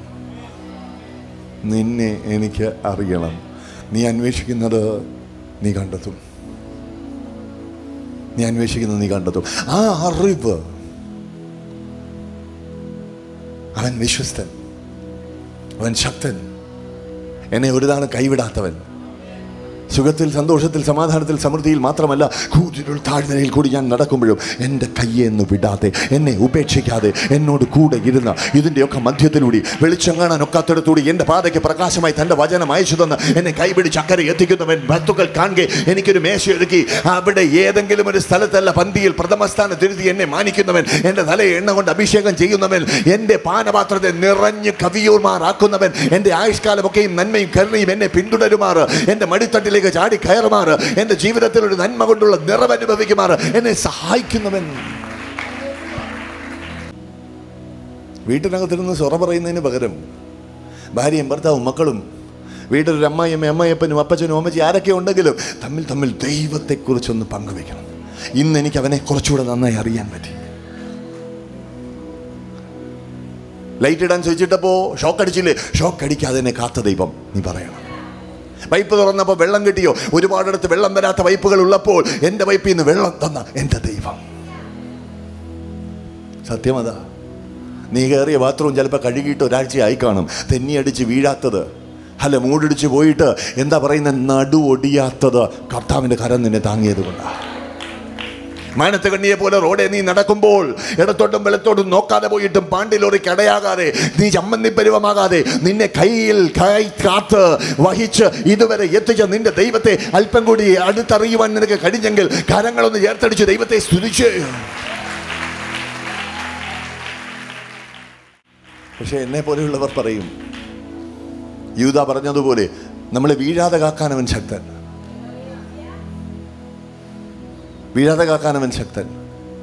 കയ്യിൽ വഹിപ്പാനവൻ മതിയായവൻ. പക്ഷെ എന്നെ പോലുള്ളവർക്ക് ഒരു കാര്യം കൂടെ പറയാൻ പറ്റും, വീണാൽ അവിടെ കിടന്നു പോകാതെ താങ്ങി എഴുന്നേൽപ്പിക്കുന്നവൻ എൻ്റെ യേശു. കരങ്ങൾ ചേർത്തടിച്ച് ദൈവത്തെ സ്തുതിക്കാൻ എന്നോടൊപ്പം ആരെങ്കിലുമൊക്കെ ഉണ്ടെങ്കിൽ അവർ മാത്രം കരങ്ങൾ ചേർത്തടിച്ച് ദൈവത്തോട് പറ, നന്ദി യേശുവേ, എന്നെ നിലംപരിചായി പോകാതെ കാത്തവനെ ഞാൻ നിനക്ക് മഹത്വം തരികയാണ്. നീ അവനെ അറിയണം. You need to know him. എന്നാലേ ഉറച്ചു നിൽക്കാനൊക്കത്തുള്ളൂ, വിശ്വാസത്തിൽ നിലനിൽക്കാനൊക്കത്തുള്ളൂ. ഹല്ലേലൂയ. വചനം തല കൊണ്ടറിയാനല്ല, ഹൃദയം കൊണ്ട് അവനെ അറിയുവാൻ. പള്ളിയുടെ അഡ്രസ് അറിയുവാനല്ല, പള്ളിയിൽ ആരാധന ആര് സ്വീകരിക്കുന്നു ആ ദൈവത്തെ അടുത്തറിയുവാൻ. പള്ളിക്കാരെ പരിചയപ്പെടുവാനല്ല, അവരുടെ മധ്യേ നായകനായി രാജാവായി നിൽക്കുന്ന ആ കർത്താവിനെ അറിയുവാൻ. അതാകട്ടെ നിന്റെ ആവേശം. അറിവ് നിന്നിൽ വരുമ്പോൾ അതിൽ നിന്ന് കിട്ടുന്ന ഉറപ്പ് നിന്നെ ഉറപ്പിച്ചു നിർത്തും. 2, ഞാൻ വാക്യം വായിക്കാൻ പോവുകയാണ് കേട്ടോ. എഫേസ്യ ലേഖനം 6-ാം അധ്യായം 10-ാം വാക്യം. വചനം പറയുക, ഒടുവിൽ കർത്താവിലും അവന്റെ അമിത ബലത്തിലും ശക്തിപ്പെടുവീൻ. എഫേസ്യർ 6:10, ഒടുവിൽ കർത്താവിലും അവന്റെ അമിത ബലത്തിലും ശക്തിപ്പെടുവീൻ. ഇതാ ഒരു വാക്യം കൂടി, 2 തീമോത്തിയോസ് 2:1 വാക്യമാണ്. വചനം പറയുന്നു, എൻ്റെ മകനെ, പൗലോസ് തീമോത്തിയോസിനെ വിളിക്കുക, ക്രിസ്തയേശുവിലുള്ള കൃപയാൽ ശക്തിപ്പെടുക. നേരത്തെ പറഞ്ഞതുപോലെ തന്നെയാണ് സന്ദേശം കേട്ടോ. എന്താ കൽപ്പന? ശക്തിപ്പെടണം. ഒരുമാതിരി ആങ്ങി തൂങ്ങി ചതഞ്ഞെന്ന് പറഞ്ഞ് ആത്മീക ജീവിതം നയിക്കാൻ നോക്കരുത്. നീ ശക്തിപ്പെടണം. നിന്റെ നട്ടെല്ലൊന്ന് ശരിപ്പെടുത്തണം, തോളൊന്ന് വിരിക്കണം, തലയൊന്ന് ഉയർത്തണം. അല്ല, അകത്ത് ശക്തിയുള്ളവനായി തന്നെ നിലനിൽക്കണം. എങ്കിലേ ഉറച്ചു നിൽക്കാൻ പറ്റത്തുള്ളൂ. ഒടുക്കത്തെ കാലമാകുമ്പോൾ അത് അത്യാവശ്യമാണ്. പക്ഷേ ഈ വാക്യങ്ങളിലൂടെ പരിശുദ്ധാത്മാവ് നമുക്ക് എടുത്തു കാണിച്ചു തരുന്ന സന്ദേശം എന്താണെന്ന് അറിയാമോ? അവൻ നമ്മളോട് പറയുക, ഒടുക്കത്തെ നാളിൽ ശക്തിപ്പെടണം, സത്യമാണ്. പക്ഷേ അത് നിന്റെ മസിൽ പവറിൽ ആശ്രയിച്ച ശക്തിയാകരുത്, നിന്റെ ഇച്ഛാശക്തിയിൽ ആശ്രയിക്കുന്ന ശക്തിയാകരുത്, നിന്റെ ആൾബലത്തിൽ പണപ്പൊഴുപ്പിൽ ആശ്രയിക്കുന്ന ശക്തിയാകരുത്, നിന്റെ ആരോഗ്യത്തിന്റെ ബലത്തിൽ ആകരുത് നീ നിൽക്കുന്നത്. കാരണം എന്നാണെന്നറിയാമോ? കർത്താവ് പറയുകയാ,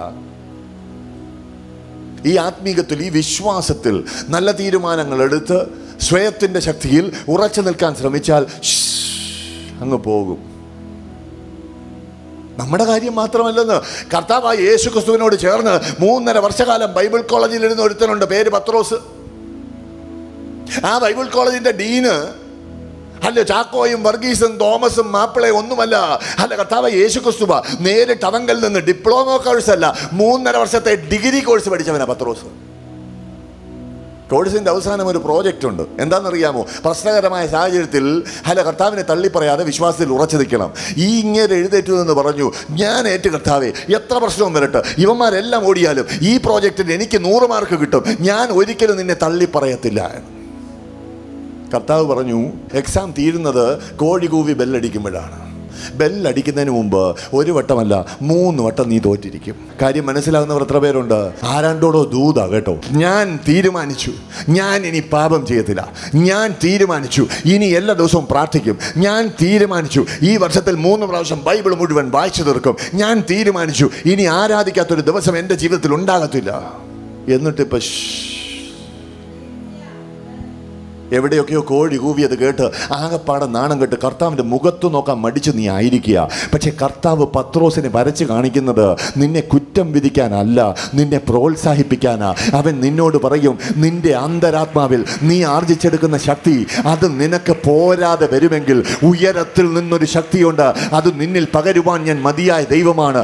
എന്നോട് അതിനായി ചോദിക്കുക, എൻ്റെ സന്നിധിയിൽ അതിനായി കാത്തിരിക്കുക. ഞാൻ ആ ശക്തി പകർന്നു കഴിയുമ്പോൾ, പത്രോസേ, പണ്ടൊരു ബാല്യക്കാരത്തിയുടെ മുമ്പിൽ എന്നെ അറിയത്തില്ലെന്ന് പറഞ്ഞ നീ യഹൂദ ഗണങ്ങളുടെ മുമ്പിൽ നിന്നുകൊണ്ട് ഈ യേശു ദൈവത്തിന്റെ പുത്രനെന്ന് സാക്ഷിക്കുവാൻ അതിനാവശ്യമുള്ള ധൈര്യവും കൃപയും പ്രാപിക്കുവാൻ ഇടവരും. നിന്റെ ഒരൊറ്റ പ്രസംഗം മതി, നിന്റെ ധൈര്യം കാണുന്ന 3000-ലധികം അന്ന് സ്നാനക്കടവിലേക്ക് നടക്കും. നീ എങ്ങനെ ശക്തിപ്പെടേണ്ടുന്നത്? നിന്റെ ഈ ലോകത്തിലുള്ള ഇടപാടിലൊന്നുമല്ല നീ ശക്തിപ്പെടുക. നീ എന്ത് ചെയ്യണം? ഒടുവിൽ കർത്താവിലും അവന്റെ അമിത ബലത്തിലും.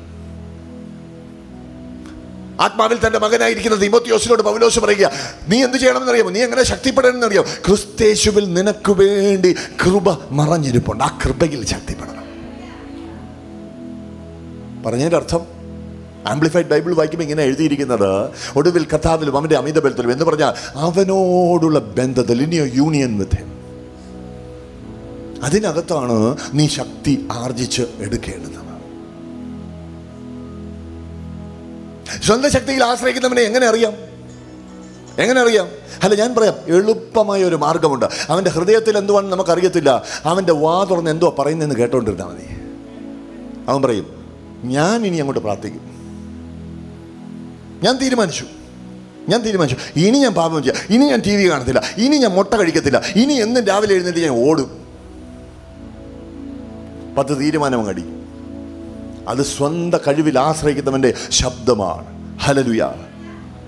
പക്ഷേ എൻ്റെ സ്വന്തം കഴിവുകളൊന്നും നേടാൻ ഒക്കത്തില്ലെന്നറിയാവുന്നവൻ, യോഹന്നാൻ 15:5 എന്ന പോലെ യേശുവിൻ്റെ വാക്കുകളുടെ അന്തഹത്ത മനസ്സിലാക്കിയവൻ, അവൻ പറയും, അവനെ കൂടാതെ എനിക്കൊന്നും ഒക്കത്തില്ല എന്ന് മനസ്സിലാക്കുന്നവൻ, അവൻ എന്നാ എടുക്കുമെന്നറിയാമോ? അവൻ്റെ വാക്കുകൾ വ്യത്യാസമായിരിക്കും. അവനും പറയും ഹല്ലേലൂയ, എനിക്ക് എനിക്ക് എനിക്ക് എനിക്ക് എനിക്ക് എനിക്ക് ശകലമല്ല സകലവും കഴിയും. പക്ഷെ ഒരു വ്യത്യാസമുണ്ട്.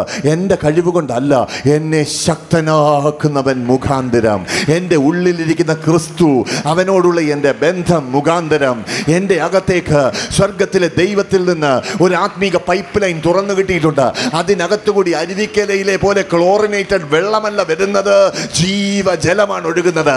ആ ജലം എൻ്റെ ശരീരത്തിലെ, എൻ്റെ മനസ്സിലെ, എൻ്റെ ആത്മാവിൻ്റെ ഓരോ കണികയിലും സ്വർഗത്തിൽ നിന്നുള്ളൊരു ബലം പകർന്നുകൊണ്ടിരിക്കുകയാണ്. ഈ ബലത്തിന് മുമ്പിൽ പിശാചിന് നിൽക്കാൻ ഒക്കത്തില്ല, പാപത്തിന് നിൽക്കാൻ ഒക്കത്തില്ല. എല്ലാത്തിനു മേലും ജയമെടുക്കുവാൻ, സകലത്തെയും എൻ്റെ കാൽ കീഴാക്കുവാൻ കർത്താവ് ഈ ബലത്തിലൂടെ എന്നെ സഹായിക്കും. ഇപ്പം നീ ചെയ്യാനുള്ള കാര്യം എന്താ? നീ ചെയ്യാനുള്ള കാര്യം എന്താ? ഈ ബലം നിനക്ക് വരണമെങ്കിൽ ഒന്നാമത് നീ മനസ്സിലാക്കണം, നിന്റെ സ്വയത്തിൽ, നിന്റെ ജഡീകമായ കഴിവിൽ നീ എടുക്കുന്ന തീരുമാനങ്ങളിൽ ഇത്ര ശക്തിയേ ഉള്ളൂ. അത് പോരാ എന്ന് നീ മനസ്സിലാക്കണം. എന്നിട്ട് എന്ത് ചെയ്യണം? കർത്താവിലോട്ട് ആശ്രയിക്കണം. കർത്താവിൻ്റെ അടുക്കൽ വന്നിട്ട് പറയണം, കർത്താവേ, നീ ഒരു ദൂതനെ എൻ്റെ കൂടെ വിട്ടാൽ പോരാ, നീ എൻ്റെ കൂടെ വേണം. നിന്നോടുള്ള ബന്ധത്തിൽ വളരാനാ ഞാൻ ആഗ്രഹിക്കുന്നത്. അതാ എൻ്റെ ഫോക്കസ്. കുറേ നാൾ ഞാൻ ഇതെൻ്റെ കർത്താവ്, ഇതെൻ്റെ കർത്താവ്, ഇതെൻ്റെ കർത്താവ്, ഇതെൻ്റെ കർത്താവ്, ഇതെൻ്റെ കർത്താവ് എന്ന് പറയുന്ന ഒരു ബന്ധത്തിലാണെങ്കിൽ കുറച്ച് കഴിയുമ്പോൾ എനിക്ക് യോഹന്നാനെ പോലെ പറയുവാൻ കഴിയണം, ഞാൻ യേശു സ്നേഹിക്കുന്ന ശിഷ്യനാണ്, ഞാൻ യേശു സ്നേഹിക്കുന്ന ശിഷ്യനാണ്, അവൻ്റെ സ്നേഹത്തിൽ ഞാൻ പാത്രമാണ്. ഹല്ലേലൂയ. ഇതാ ഒരു വാക്യം കൂടി വായിക്കട്ടെ. യെശയ്യാ പ്രവചനം 40 അതിൻ്റെ 31 വാക്യം. വചനം പറയുക, എങ്കിലും യഹോവയെ കാത്തിരിക്കുന്നവർ ശക്തിയെ പുതുക്കും, അവർ കഴുകന്മാരെ പോലെ ചിറകടിച്ച് കയറും, അവർ തളർന്നു പോകാതെ ഓടുകയും ക്ഷീണിച്ചു പോകാതെ നടക്കുകയും ചെയ്യും. എന്നെ കേട്ടുകൊണ്ടിരിക്കുന്ന ദൈവമക്കളോട് ഞാൻ ഇങ്ങനെ പറയട്ടെ, ബൈബിൾ പഠിക്കുമ്പോഴുണ്ടല്ലോ, നിന്റെ നടപ്പിനെ ക്രമീകരിക്കുക, എൻ്റെ മുമ്പിൽ നിഷ്കളങ്കനായി നടക്കുക എന്നൊക്കെ കർത്താവിൻ്റെ വചനത്തിൽ കാണുന്നതിൻ്റെ അർത്ഥം എന്താണ്? നിന്റെ ജീവിതത്തെ അത് സ്പർശിക്കുന്ന കേട്ടോ. നിന്റെ നടപ്പ്, നിന്റെ ഇരിപ്പ്, നിന്റെ ഈ ഓട്ടം, ഇതൊക്കെ നിന്റെ ജീവിതത്തെ സംബന്ധിക്കുന്ന, ആത്മീക ജീവിതത്തെ സംബന്ധിക്കുന്ന. അപ്പം ഈ വാക്യം ആ ഒരു കാഴ്ചപ്പാടോടെ വിശദീകരിക്കുവാൻ, വ്യാഖ്യാനിക്കുവാൻ ശ്രമിച്ചാൽ നമുക്ക് മനസ്സിലാക്കും, ഇവിടെ കർത്താവ് പറയുന്നത് എന്താണെന്ന് അറിയാമോ? നമ്മുടെ ഈ ആത്മീക ജീവിതത്തിൽ തുടക്കത്തിൽ ദൈവദത്തമായിരിക്കുന്ന ഊർജ്ജത്തോടു കൂടി നമ്മൾ ഓടും കേട്ടോ.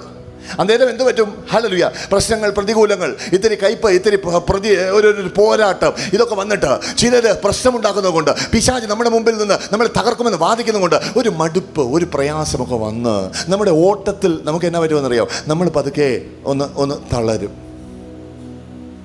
എന്നിട്ട് നടക്കാൻ തുടങ്ങും. ഹല്ലേലൂയ. കുറച്ചുകൂടെ കഴിയുമ്പോൾ പിന്നെ പ്രശ്നം തീരുന്നില്ല എന്നതുകൊണ്ട് നമ്മൾ ആഗ്രഹിക്കുന്ന കാര്യസാധ്യത്തിനായി കാത്തിരിക്കാൻ ദൈവം അനുവദിക്കുകയും എന്നാലും നമ്മൾ ആഗ്രഹിക്കുന്ന സമയത്ത് അത് നടത്തി തരാതിരിക്കുകയും ചെയ്യുമ്പോൾ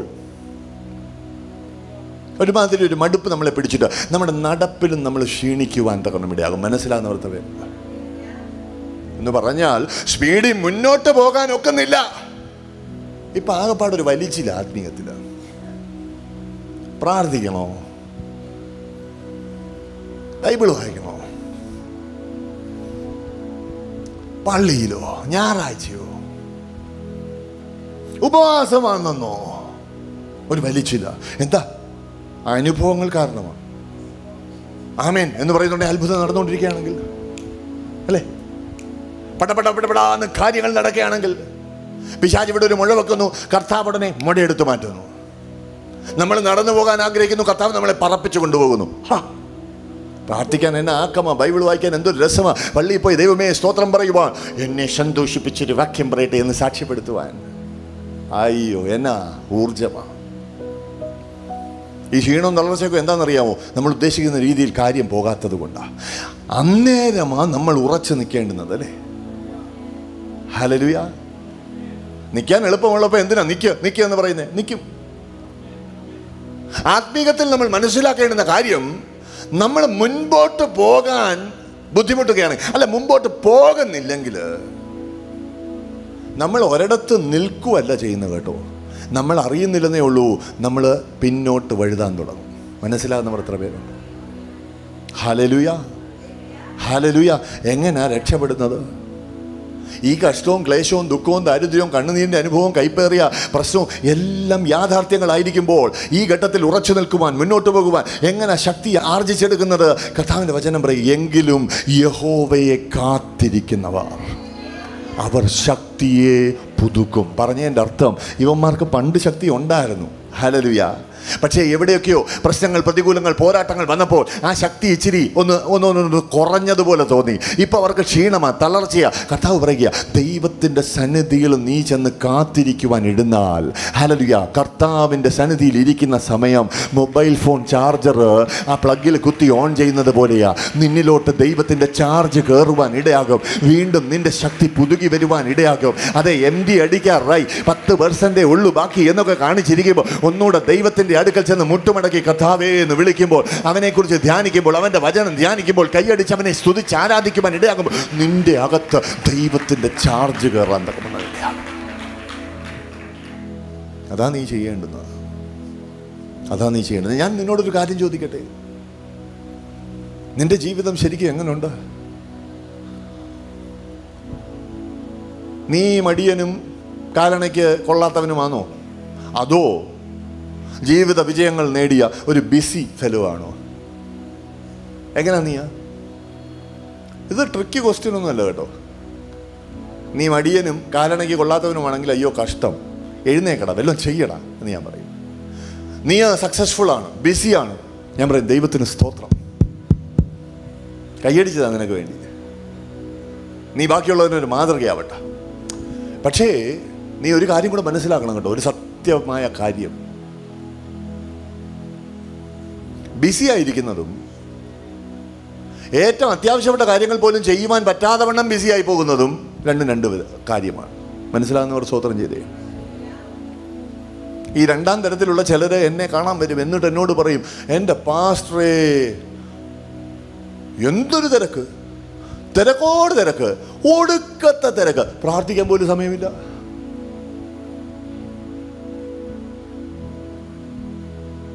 യുവമാര് പിന്നെയും പറയും, അയ്യോ എൻ്റെ പാസ്റ്ററെ ബൈബിൾ വായിക്കാൻ കൈ കൊണ്ട് തൊടാൻ സമയമില്ല. പാസ്റ്ററേ 21 ദിവസത്തെ ഉപവാസമാണെന്ന് അറിയാം കേട്ടോ, പക്ഷേ എൻ്റെ കാര്യം അറിയാമല്ലോ, തിരക്കോട് തിരക്ക്, ഒടുക്കലത്തെ തിരക്ക് കേട്ടോ. ഹല്ലേലൂയ. എന്തുവാ നിന്റെ സ്ഥിതി? ഇതുപോലെ അങ്ങ് ഭയങ്കര തിരക്കമോ തിരികെയാണോ നീ? അങ്ങനാണെങ്കിൽ ഞാൻ നിന്നോട് പറയാം, എത്ര ഭയങ്കര ബാറ്ററി ആണെങ്കിലും ഉപയോഗിച്ചുകൊണ്ടേ ഇരുന്നാൽ കുറച്ച് കഴിയുമ്പോൾ ചാർജ് പോകും കേട്ടോ. സമയത്തും കാലത്തും ആവശ്യമുള്ള മെയിൻ്റനൻസ് ചെയ്തില്ലെങ്കിൽ എത്ര വില കൊടുത്ത് വാങ്ങിച്ച ബാറ്ററി ആണെങ്കിലും ചവറ്റുകൂട്ടെ തള്ളാനല്ലാതെ ഒരു മാർഗവുമില്ല. അടുത്തിരിക്കുന്ന ആളെ ഒന്ന് തട്ടിയേച്ച് പറ, ചാർജ് തീരാൻ അനുവദിക്കരുത്.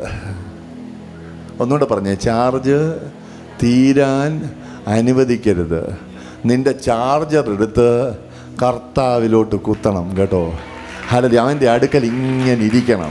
അന്നേരം കോൾ എടുക്കാൻ പോകരുത്, അന്നേരം വേറെ ആരോട് സംസാരിക്കാൻ പോകരുത്, അന്നേരം മനോരമയിലെ ഹല്ലേലൂയ എന്തെങ്കിലും കഥയുടെ അവസാനം നോക്കാൻ പോകരുത്. നീ കർത്താവിനോട് പറയണം, ചാർജ് ആക്കിക്കേ, എന്നെ ചാർജ് ആക്കിക്കേ, എനിക്ക് ഓടാനുള്ളതാ. കാലാളുകളോടുകൂടി നടന്ന് തളർന്നാൽ എങ്ങനെ പറ്റും? എനിക്ക് കുതിരപ്പടയോടുകൂടി ഓടി ജയിക്കാനൊരു വിളിയുള്ളവനാ. അതിനുള്ള ബലം നീ തന്നാൽ അത് എനിക്ക് എവിടുന്ന് കിട്ടാനാ കർത്താവെ? മുട്ട തിന്നാൻ പറ്റുകയില്ല, ഏത്തക്ക തിന്നാൻ പറ്റുകയില്ല, കോമ്പളം കുടിച്ചാൽ പറ്റത്തില്ല കർത്താവെ. നിന്റെ സന്നിധിയിൽ ഇരുന്നാലേ അതൊക്കത്തുള്ളൂ. അതിനാ ഞാൻ ഇവിടെ വന്നിരിക്കുന്ന. എൻ്റെ ശക്തിയെ പുതുക്കിത്ത നീ അറിയത്തില്ല. നിന്റെ ചിറകുകൾ അടിക്കുവാൻ തുടങ്ങും. ഇതുവരെ കണ്ടിട്ടില്ലാത്ത ഉയരങ്ങളിലേക്ക് നിന്റെ ചിറകുകൾ അടിച്ച് നീ കയറുവാൻ ഇടയാകും. കണ്ടിട്ടില്ലാത്തത് കാണേണ്ടതിന് മാത്രമല്ല, ഇതുവരെ വാക്കാൽ കേട്ട വാഗ്ദത്തങ്ങൾ അത് കൈവശാവകാശമാക്കേണ്ടതിന് നിന്റെ കരങ്ങൾക്ക് അവൻ ബലം തരും. ഓ യെസ്. ഒരു വാക്യം കൂടെ പറഞ്ഞോട്ടെ. 1 തെസ്സലോനിക്ക ലേഖനം 5-ാം അധ്യായം 17-18 വാക്യങ്ങളാണ് സുപരിചിതം. എന്തുകൊണ്ടെന്നാൽ കർത്തൃമേശയുള്ള ദിവസങ്ങളിലെല്ലാം അത് കഴിയുമ്പോൾ പ്രബോധനമായി വായിക്കുന്നതാണ്. അവിടെ എഴുതിയിരിക്കുന്നു, എല്ലാറ്റിനും സ്തോത്രം ചെയ്യുവീൻ, ഇടവിടാതെ പ്രാർത്ഥിപ്പീൻ, ഇതല്ലോ നിങ്ങളെക്കുറിച്ച് ക്രിസ്തയേശുവിൽ ദൈവഹിതം.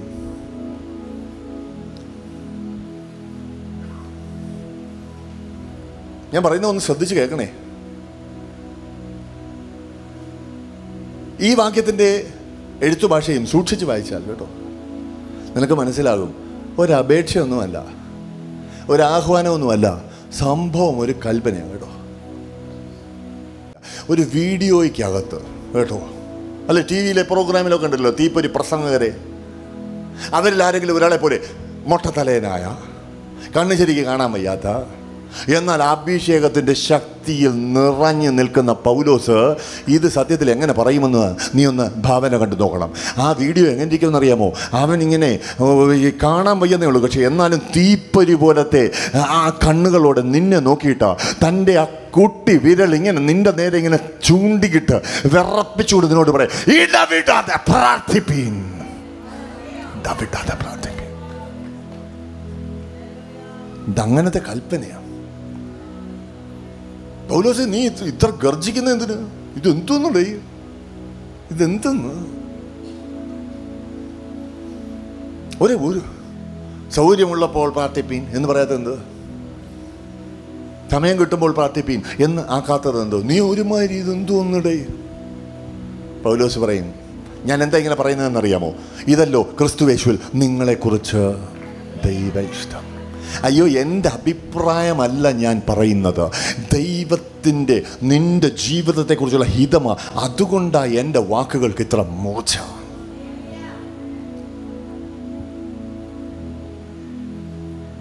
എന്തിനാ ഇങ്ങനെ പറഞ്ഞിരിക്കുന്നത്? എന്തൊരു കൽപ്പനയായത് ആലോചിച്ചാൽ നിനക്ക് മനസ്സിലായി. ഇതൊരു കൽപ്പനയാണെങ്കിൽ പ്രാർത്ഥന കുറവുള്ള സമയങ്ങൾ കൽപ്പനാ ലംഘനമെന്ന പാപം ചെയ്യുന്ന നിമിഷങ്ങളാണ്. എൻ്റെ ഉദ്ദേശം നിന്നെ കുത്തി നോവിക്കാനല്ല. ഞാൻ പ്രാർത്ഥനയോടെ എഴുന്നേറ്റ് നിൽക്കുക, എങ്ങനെയും ദൈവം തമ്പുരാൻ്റെ ഇഷ്ടം നീ ഒന്ന് അറിയണേ എന്ന്.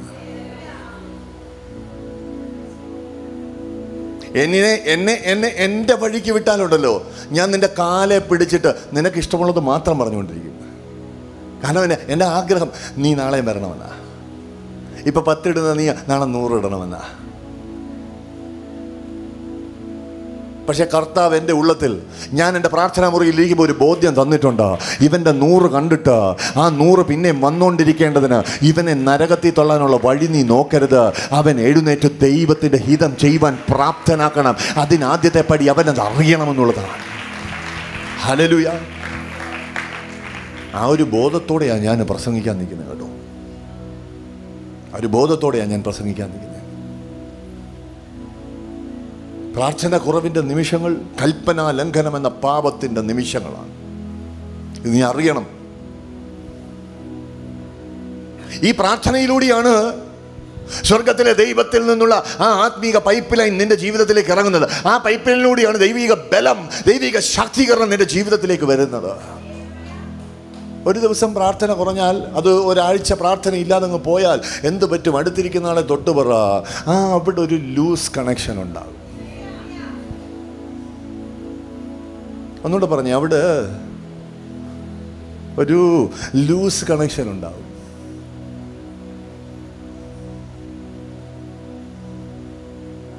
കുറച്ച് നാളൂടെ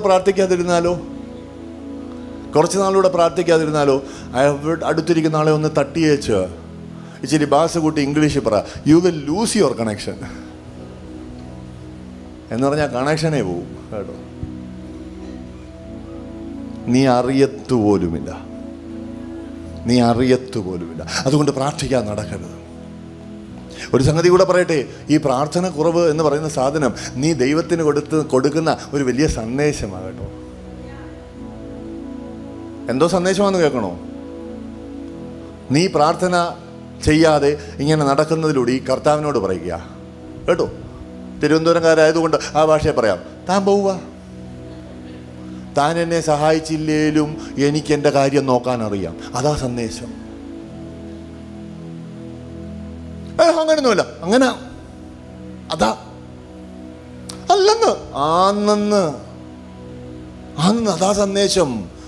ശരിക്കും ദൈവത്തെ വേണമെന്നുള്ളവൻ, ദൈവത്തിൻ്റെ സഹായമില്ലാതെ ജീവിക്കാൻ ഒക്കത്തില്ലെന്ന് ബോധ്യമുള്ളവൻ, തന്നെത്താൻ താഴ്മയോടെ ഹല്ലേലൂയ നയിക്കുന്നവൻ, അവനുണ്ടല്ലോ ഹല്ലേലൂയ മുഴങ്കാലിലിരുന്ന് നിലവിളിക്കും, കർത്താവേ നീയില്ലാതെ എന്നെ മുമ്പോട്ട് വിടരുതേ, നിന്റെ സാന്നിധ്യം, നിന്റെ ശക്തി, നിന്റെ സഹായം അതെനിക്ക് വേണം, അല്ലാതെ ഒക്കത്തില്ല എന്ന്.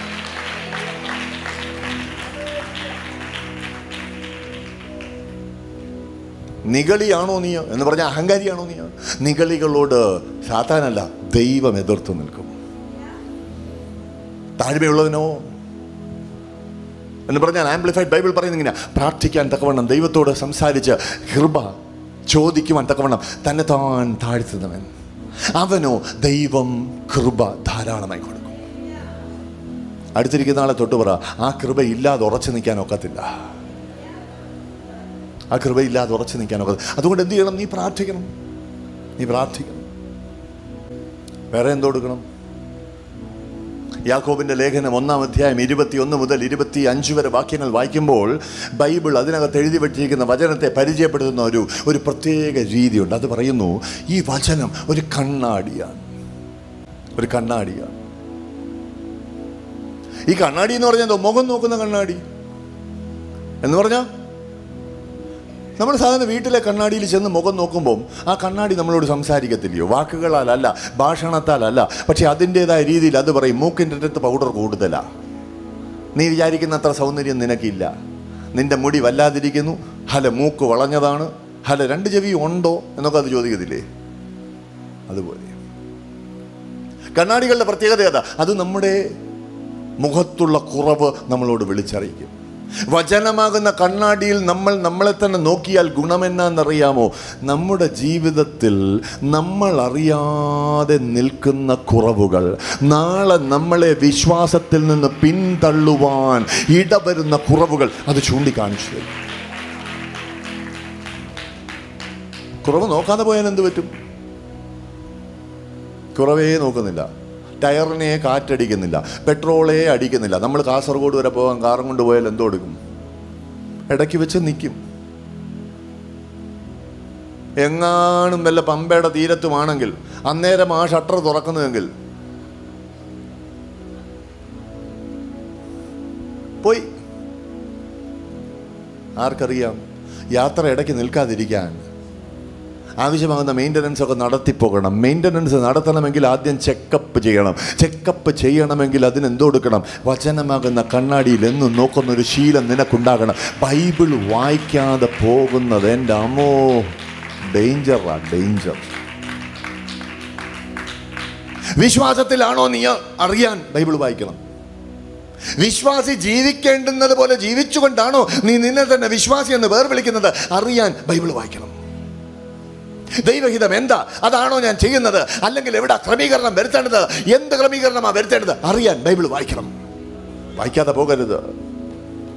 അവൻ വെളിച്ചത്തിൽ ഇരിക്കുന്നത് പോലെ നമ്മൾ വെളിച്ചത്തിൽ നടക്കണം.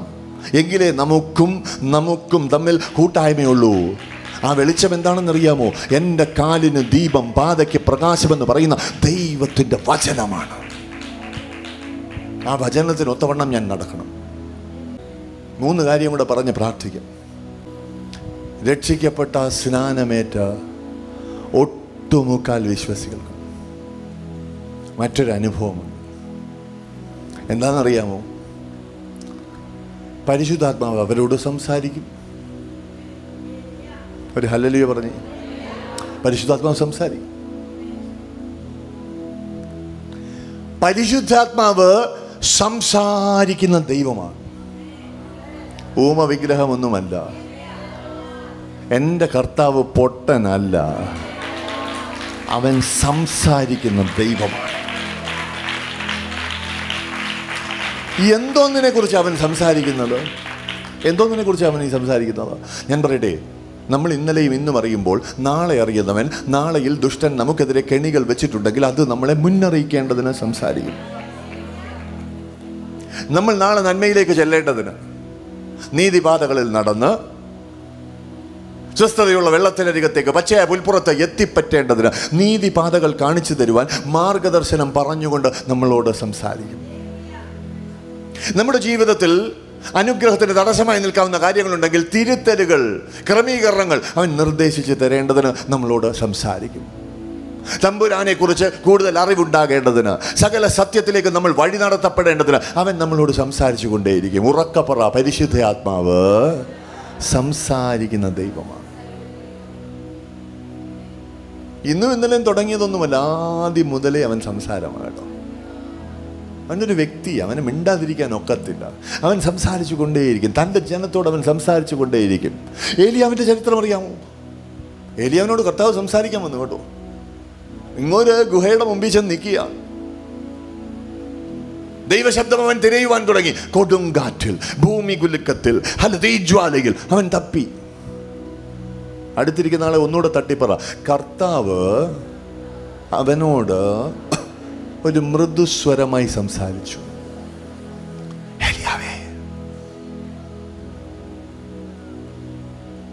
ഇന്നത്തെ പല സഹോദരിമാരും ആരുടെ അവിടെ ചോദിച്ചല്ലേ, സാറാമ്മേ. അങ്ങനത്തെ ഈ ആകാത്ത വിളിയൊന്നുമല്ല കർത്താവിൻ്റെത്. അവൻ വിളിച്ചാൽ നമുക്കറിയാൻ പറ്റും. ഞാൻ നിന്നോട് ഇങ്ങനെ പറയാം കേട്ടോ, കർത്താവ് മൃദുസ്വരത്തിൽ സംസാരിക്കുമ്പോൾ ഏലിയാവ് അവൻ്റെ ശബ്ദം ഈ ബഹളങ്ങൾക്കിടയിൽ തിരയുക.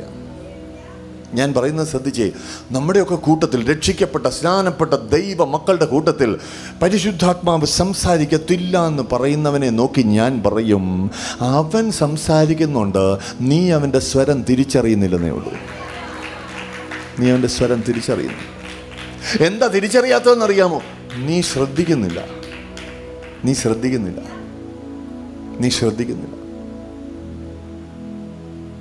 പണ്ടൊരാൾ ദൈവമുണ്ടായിരുന്നു, ഓഷോ രജനീഷ്.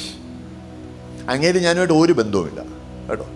അങ്ങേരുടെ ഉപദേശം കേൾക്കാൻ നീ പോയിരിക്കുകയും ചെയ്തത്. അത്യാവശ്യം വല്ലതും ഉണ്ടെങ്കിൽ ഞാൻ പറഞ്ഞു തരാം കേട്ടോ, അതിനൊന്നും പോകരുത്. ഓഷോ രജനീഷ് ഒരു കഥ പറഞ്ഞു. അദ്ദേഹം പറഞ്ഞതെന്താണെന്നറിയാമോ?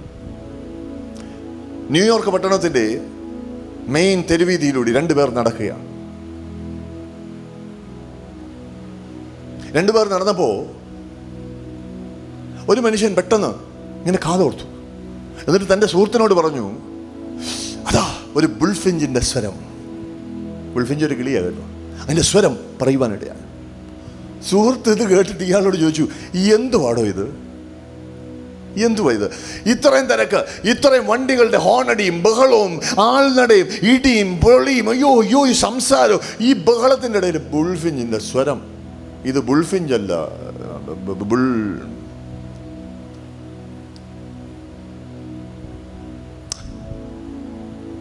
കിളിയുടെ സ്വരം കേട്ടെന്ന് പറഞ്ഞ സുഹൃത്ത് എന്ത് ചെയ്തെന്നറിയാമോ? തൻ്റെ പോക്കറ്റിലോട്ട് കൈയിട്ടു. പോക്കറ്റിൽ നിന്ന് ഒരു നാണയത്തൊട്ടെടുത്തു. എടുത്തിട്ട് ചുമ്മാ കയ്യിൽ നിന്ന് ആ ഫുട്പാത്തയിലോട്ട് ഇട്ടു. നാണയം പോകുന്ന പോക്കറിയാമല്ലോ അല്ലേ? ഇവർ രണ്ടും നോക്കിക്കൊണ്ട് നിൽക്കുമ്പോൾ തിരക്കിട്ടോടുന്ന സമൂഹത്തിന് മധ്യേ നിന്ന് ഒരു 15 പേര് തപ്പുക, എവിടെ നാണയം? കിളിയുടെ സ്വരം കേട്ടവൻ പറഞ്ഞു, നീ എന്തിനായി കാതോർക്കുന്നോ അത് നീ കേൾക്കുവാനിടയാകും. മനസ്സിലാകുന്നവരുണ്ടെങ്കിൽ ഒരു ഹല്ലേലൂയ പറ. U here what you listen four. U here what you listen four. ദൈവശബ്ദം നിനക്ക് കേൾക്കണോ? ദൈവശബ്ദം നിനക്ക് കേൾക്കണോ? അടിയനിതാ അരുളി ചെയ്താലും, അടിയനിതാ അരുളി ചെയ്താലും. അവനെന്തേലും പറഞ്ഞാലുണ്ടല്ലോ അതനുസരിക്കണം. അനുസരണക്കേട് കാണിക്കുന്നത് ഡേഞ്ചറാണേ. അനുസരിച്ചാലോ അനുസരിച്ച ഉടനെ മുഴ മാറും, അനുസരിച്ച ഉടനെ ലോട്ടറി അടിക്കും, അനുസരിച്ച ഉടനെ ഫോർച്യൂണർ ഒരുത്തം വീട്ടിൽ പാർക്ക് ചെയ്തിട്ട് ഓടിക്കളയും. അങ്ങനെയൊന്നും ഞാൻ പറയുന്നില്ല.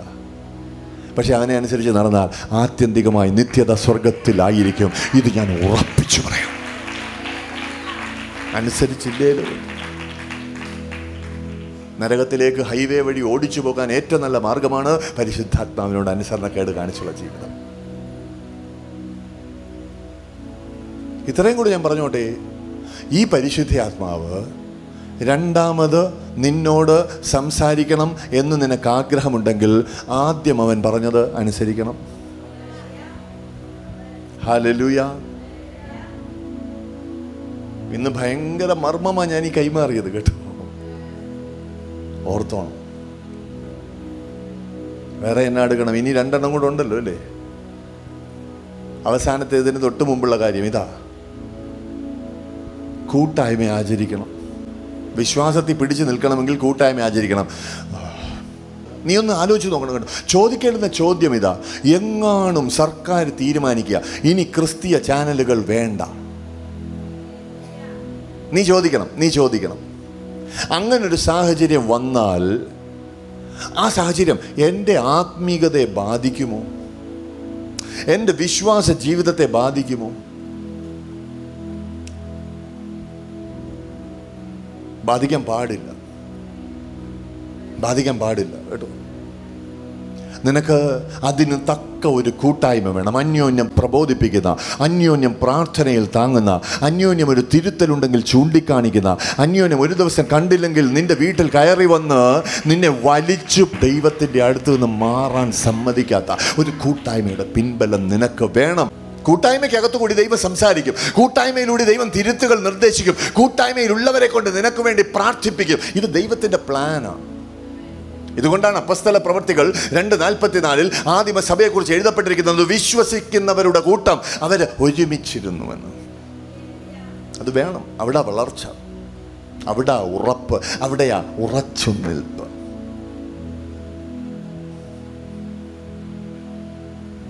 അവസാനത്തെ കാര്യം,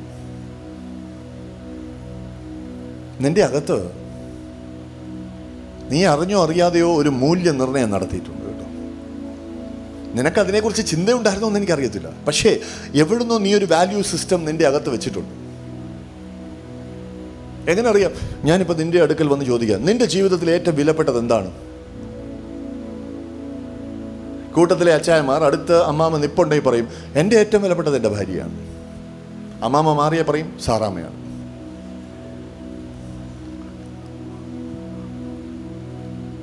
അത് സാഹചര്യത്തിൻ്റെ സമ്മർദ്ദമാണെന്ന് പറയാം, പോട്ടെ കേട്ടോ. വേറെ ചിലരോട് നിന്റെ ജീവിതത്തിൽ ഏറ്റവും വിലപ്പെട്ടതെന്ന്? എൻ്റെ കാർ, എൻ്റെ വീട്. ഞാനിപ്പം പഠിച്ചുകൊണ്ടിരിക്കുന്ന ഒരു കോഴ്സുണ്ട്, അതിന് തീരുമ്പോൾ എനിക്കൊരു ഡോക്ടറേറ്റിൻ്റെ സർട്ടിഫിക്കറ്റ് കിട്ടും. അതാ എൻ്റെ ജീവിതത്തിൽ വിലപ്പെട്ടത്. എൻ്റെ ജോലിയുടെ ഒരു പ്രൊമോഷൻ, ഉന്നതമായിരിക്കുന്ന ഒരു സ്ഥാനം, ഒരു ശമ്പളം, ഇതൊക്കെയാണ് ഞാൻ ആഗ്രഹിക്കുന്നത്.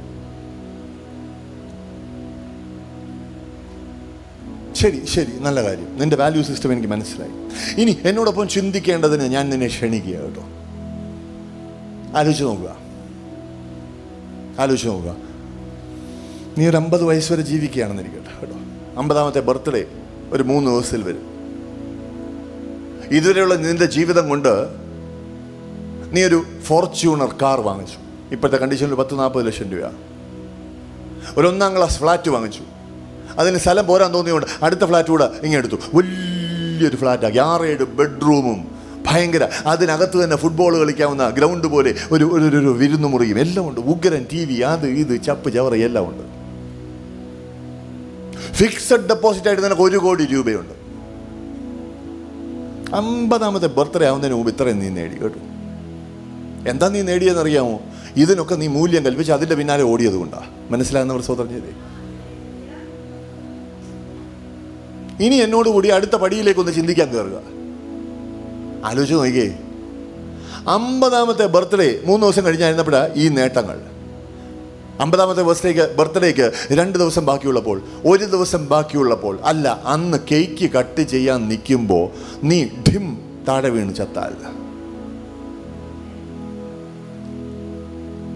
നീ ഓടിച്ചിട്ട് പിടിച്ചെടുത്ത ഈ കൂട്ടം കാര്യങ്ങളിൽ ഏതിന് നിന്നെ സഹായിക്കാൻ പറ്റും? ഏതിന് പറ്റും? സുന്ദരി, സുശീല, സുഭഗയായ നിന്റെ ഭാര്യയ്ക്ക് പറ്റുമോ? ഇല്ല. ആർണോൾഡ് ശ്വാസ്നികറിന്റെ അനിയൻ ആർണോൾഡ് ശിവശങ്കരന നിന്റെ ഭർത്താവ്, അങ്ങേർക്ക് നിന്നെ സഹായിക്കാൻ പറ്റുമോ? നിന്റെ ഫോർച്യൂണർ കാറേൽ ഉറപ്പിച്ച് പറയാം, ഏതെങ്കിലും ഒരു ആക്രി ആംബുലൻസിലേ നിന്നെ പെട്ടിയിലാകത്തുള്ളൂ. ആ ഫോർച്യൂണറിൽ കയറ്റത്തൊന്നുമില്ല. നീ ആ വീട്ടിലെ അച്ഛനെങ്കിൽ നീ കഷ്ടപ്പെട്ട് അത് വാങ്ങിച്ചെങ്കിൽ അമ്മാമ്മ പറയും അതിൻ്റെ സീറ്റ് അഴുക്കാക്കണ്ട.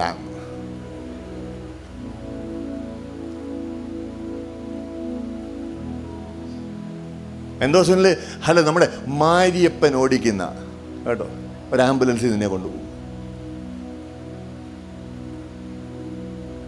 വില കൂടിയ സൂട്ട് ഇട്ട് വിടുമോ? നീ കഷ്ടപ്പെട്ട് അധ്വാനിച്ച് വാങ്ങിച്ച അല്ല ഡയമണ്ട് റിങ് ഇട്ട് നിന്നെ വിടുമെന്ന് തോന്നുന്നുണ്ടോ? മരുമോൾ ഊരിയെടുത്തില്ലെങ്കിൽ രാത്രി കല്ലറ തുറന്ന് കപ്പിയാരെങ്കിലും അടിച്ചുകൊണ്ട് പോകും. മനസ്സിലാകുന്നുണ്ടോ? അതിലൊന്നും നിന്നെ വിടുത്ത പ്രശ്നമില്ല കേട്ടോ. ശരി, ഈ ഫിക്സഡ് ഡെപ്പോസിറ്റിന്റെ റെസീറ്റുകൾ ഏതെങ്കിലും നിന്റെ പെട്ടിക്കകത്ത് വെച്ച് തരുമോ? ഇല്ല. അടുത്തിരിക്കുന്ന ആളെ തൊട്ട് പറ, നഗ്നനായി ഞാൻ വന്നു,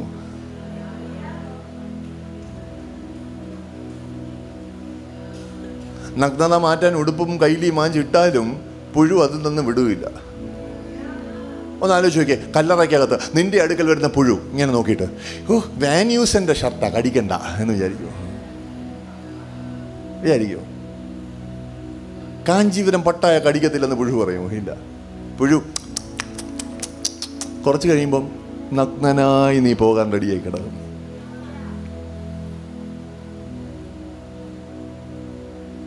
ഒരു വെളിപ്പാടും കൂടെ നിനക്ക് കിട്ടും.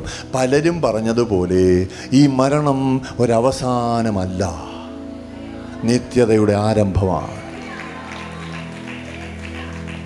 അവിടുത്തെ കാര്യമൊന്നും നിനക്ക് വലിയ വിവരം കാണത്തില്ലെന്ന് വിചാരിച്ച് അല്പജ്ഞാനം ഞാനൊന്ന് പങ്കുവെച്ചോട്ടെ. ഞാൻ നിന്നോട് ഉറപ്പിച്ച് പറയാം, അവിടെ നീ കയറി ചെന്നേ പറ്റത്തുള്ളൂ. ഒരിക്കൽ മരണവും അതിനപ്പുറത്തൊരു ന്യായവിധിയും സകല മനുഷ്യർക്കും നിയമിക്കപ്പെട്ടിരിക്കുകയാണ്. അതെന്താ സുനിശ്ചിതമായിരിക്കുന്ന അപ്പോയിൻമെന്റുകൾ എന്നറിയാമോ? അത് മനുഷ്യൻ വെച്ച അപ്പോയിൻമെന്റുകളല്ല, മനുഷ്യന്റെ ജീവിതത്തെ മെനഞ്ഞുണ്ടാക്കിയിരിക്കുന്ന സ്വർഗത്തിലെ ദൈവം എടുത്തിരിക്കുന്ന അപ്പോയിൻമെന്റുകളാണ്. അതിന് മാറ്റം വരുവാൻ പോകുന്നില്ല.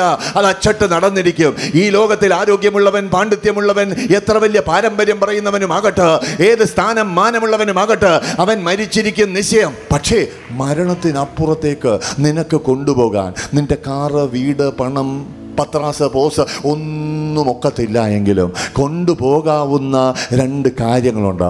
അങ്ങേക്കരയിൽ ഗുണം ചെയ്യുന്ന രണ്ട് കാര്യങ്ങളുണ്ട്.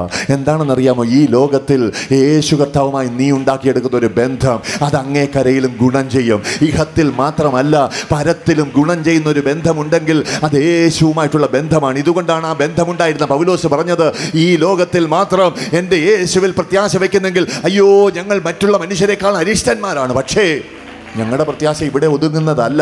ഞങ്ങൾക്കറിയാം നിത്യതയുടെ തുറമുഖത്തേക്ക് ഞങ്ങൾ കാലെടുത്ത് വെക്കുന്നതിന് മുമ്പ് രണ്ട് കരങ്ങളും മലർത്തി പിടിച്ചുകൊണ്ട് ഞങ്ങളെ എതിരേൽപ്പാൻ ഞങ്ങളുടെ ആരാധന നാളിതുവരെ സ്വീകരിച്ച നാഥൻ ഉണ്ടാകും.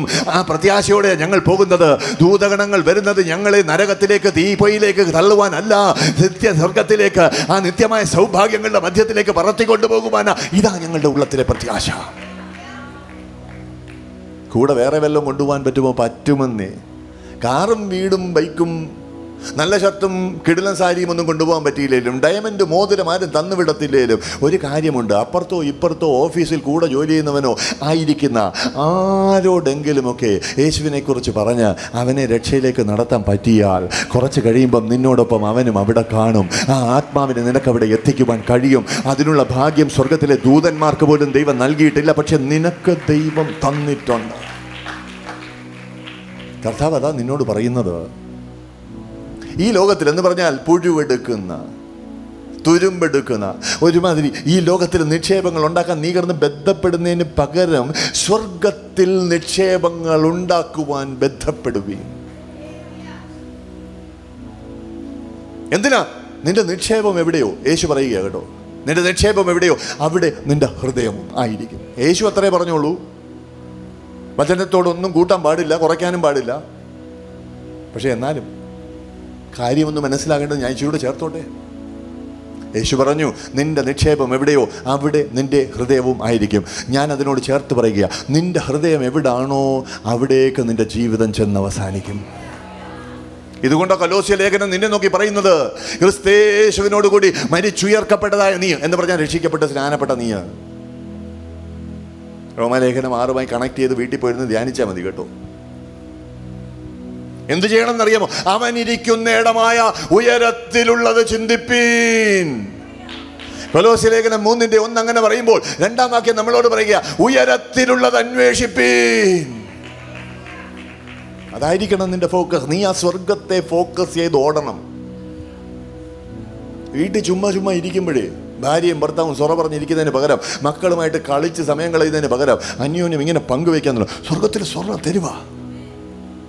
അവിടുത്തെ മരങ്ങളൊക്കെ നമ്മുടെ ഇവിടുത്തെ ഭയങ്കര വ്യത്യാസമാണ് കേട്ടോ. ഹല്ലേലൂയ. ജനുവരിയിൽ ചാമ്പയ്ക്ക കേട്ടോ. ഹല്ലേലൂയ. ഈ ഫെബ്രുവരി ആകുമ്പോഴത്തേക്ക് ഈ വേറെ ഏതാണ്ട് ഒരു സ്ഥലം, മാർച്ചിൽ മാതളം. ഇതൊക്കെ ഒരേ വൃക്ഷത്തിൽ ഓരോ മാസം ഓരോ വൃക്ഷത്തിന്റെ ഫലം. അവിടുത്തെ വെറൈറ്റി ഭയങ്കരമാണ്. ഒരിക്കലും നമ്മൾ മടുക്കത്തില്ല. നിത്യത ഉടനീളം അവിടെ ചെന്ന് എന്ത് സന്തോഷം. പളുങ്കു കൊണ്ടുള്ള ഒരു നദി. നമ്മുടെ ടൂർ ഗൈഡ് എന്ന് പറഞ്ഞാൽ അങ്ങേരുടെ പേര് മിഖായേൽ എന്ന. ദൂതന കേട്ടോ, ദൂതന. കാര്യം അങ്ങോട്ട് പറഞ്ഞ് കേട്ടോ. നമ്മുടെ വീട്ടിലെ ജോജി, സജി, മോളി, അമ്മിണി എല്ലാവർക്കും അങ്ങ് കൊതിയാകണം, എങ്ങനെയും അങ്ങ് എത്തിയാൽ മതിയെന്ന്. ആ കൊതിയോടെ ജീവിക്കുന്നതിൻ്റെ ഗുണം എന്നാണെന്നറിയാമോ?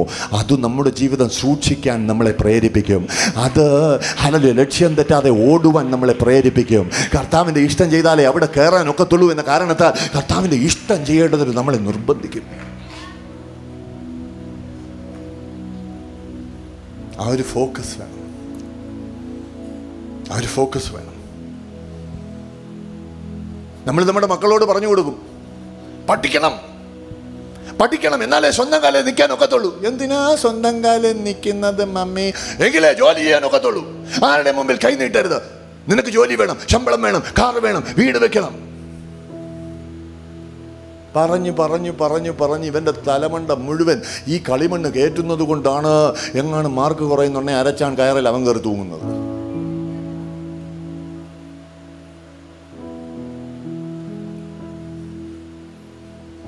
നിന്റെ വാക്കുകൾക്ക് അവനിലൊരു സ്വാധീനം ചെലുത്തുവാൻ ശക്തി ഉണ്ടെന്ന് മനസ്സിലാക്കിയിട്ട് അവൻ്റെ ഫോക്കസ് ദൈവത്തിൻ്റെ പരമവിളിയുടെ ലാക്കിലെത്തുവാൻ, വിരുദു പ്രാപിക്കുവാൻ ആക്കിയെടുക്കാൻ പറ്റിയ.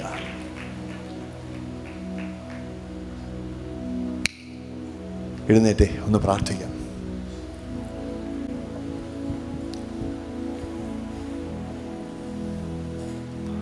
ഓട്ടക്കളത്തിലോടുന്നോരനേകർ എങ്കിലും വിരുദു പ്രാപിക്കുന്നതേകൻ മാത്രമല്ലയോ.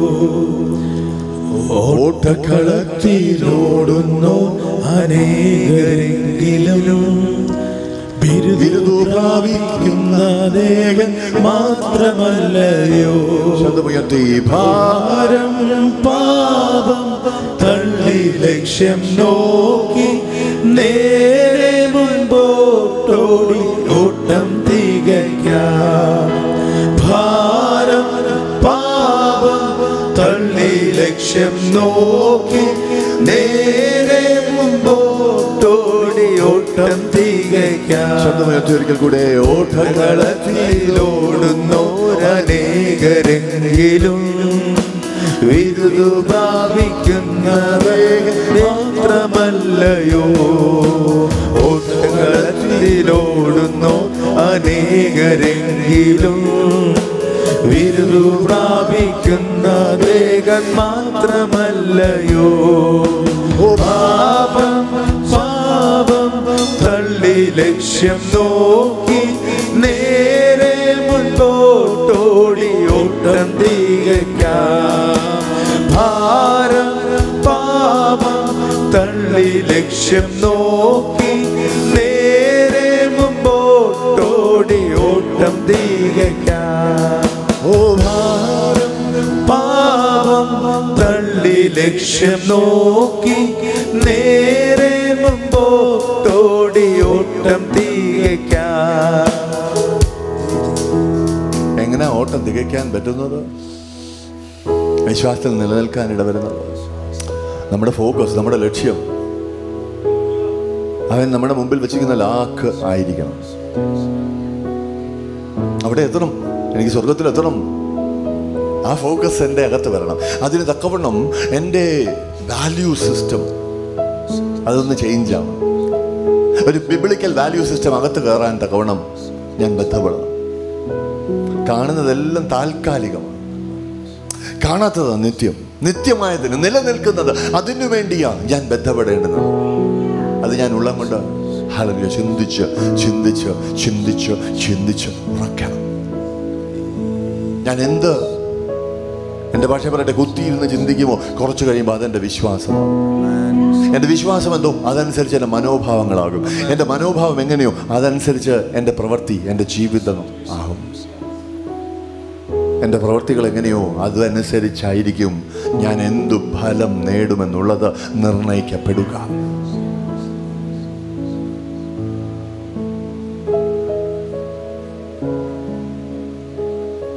നമ്മൾ വീട്ടിൽ ഇരുന്ന് കുടുംബ പ്രാർത്ഥനയ്ക്കൊക്കെ പാടുമ്പോൾ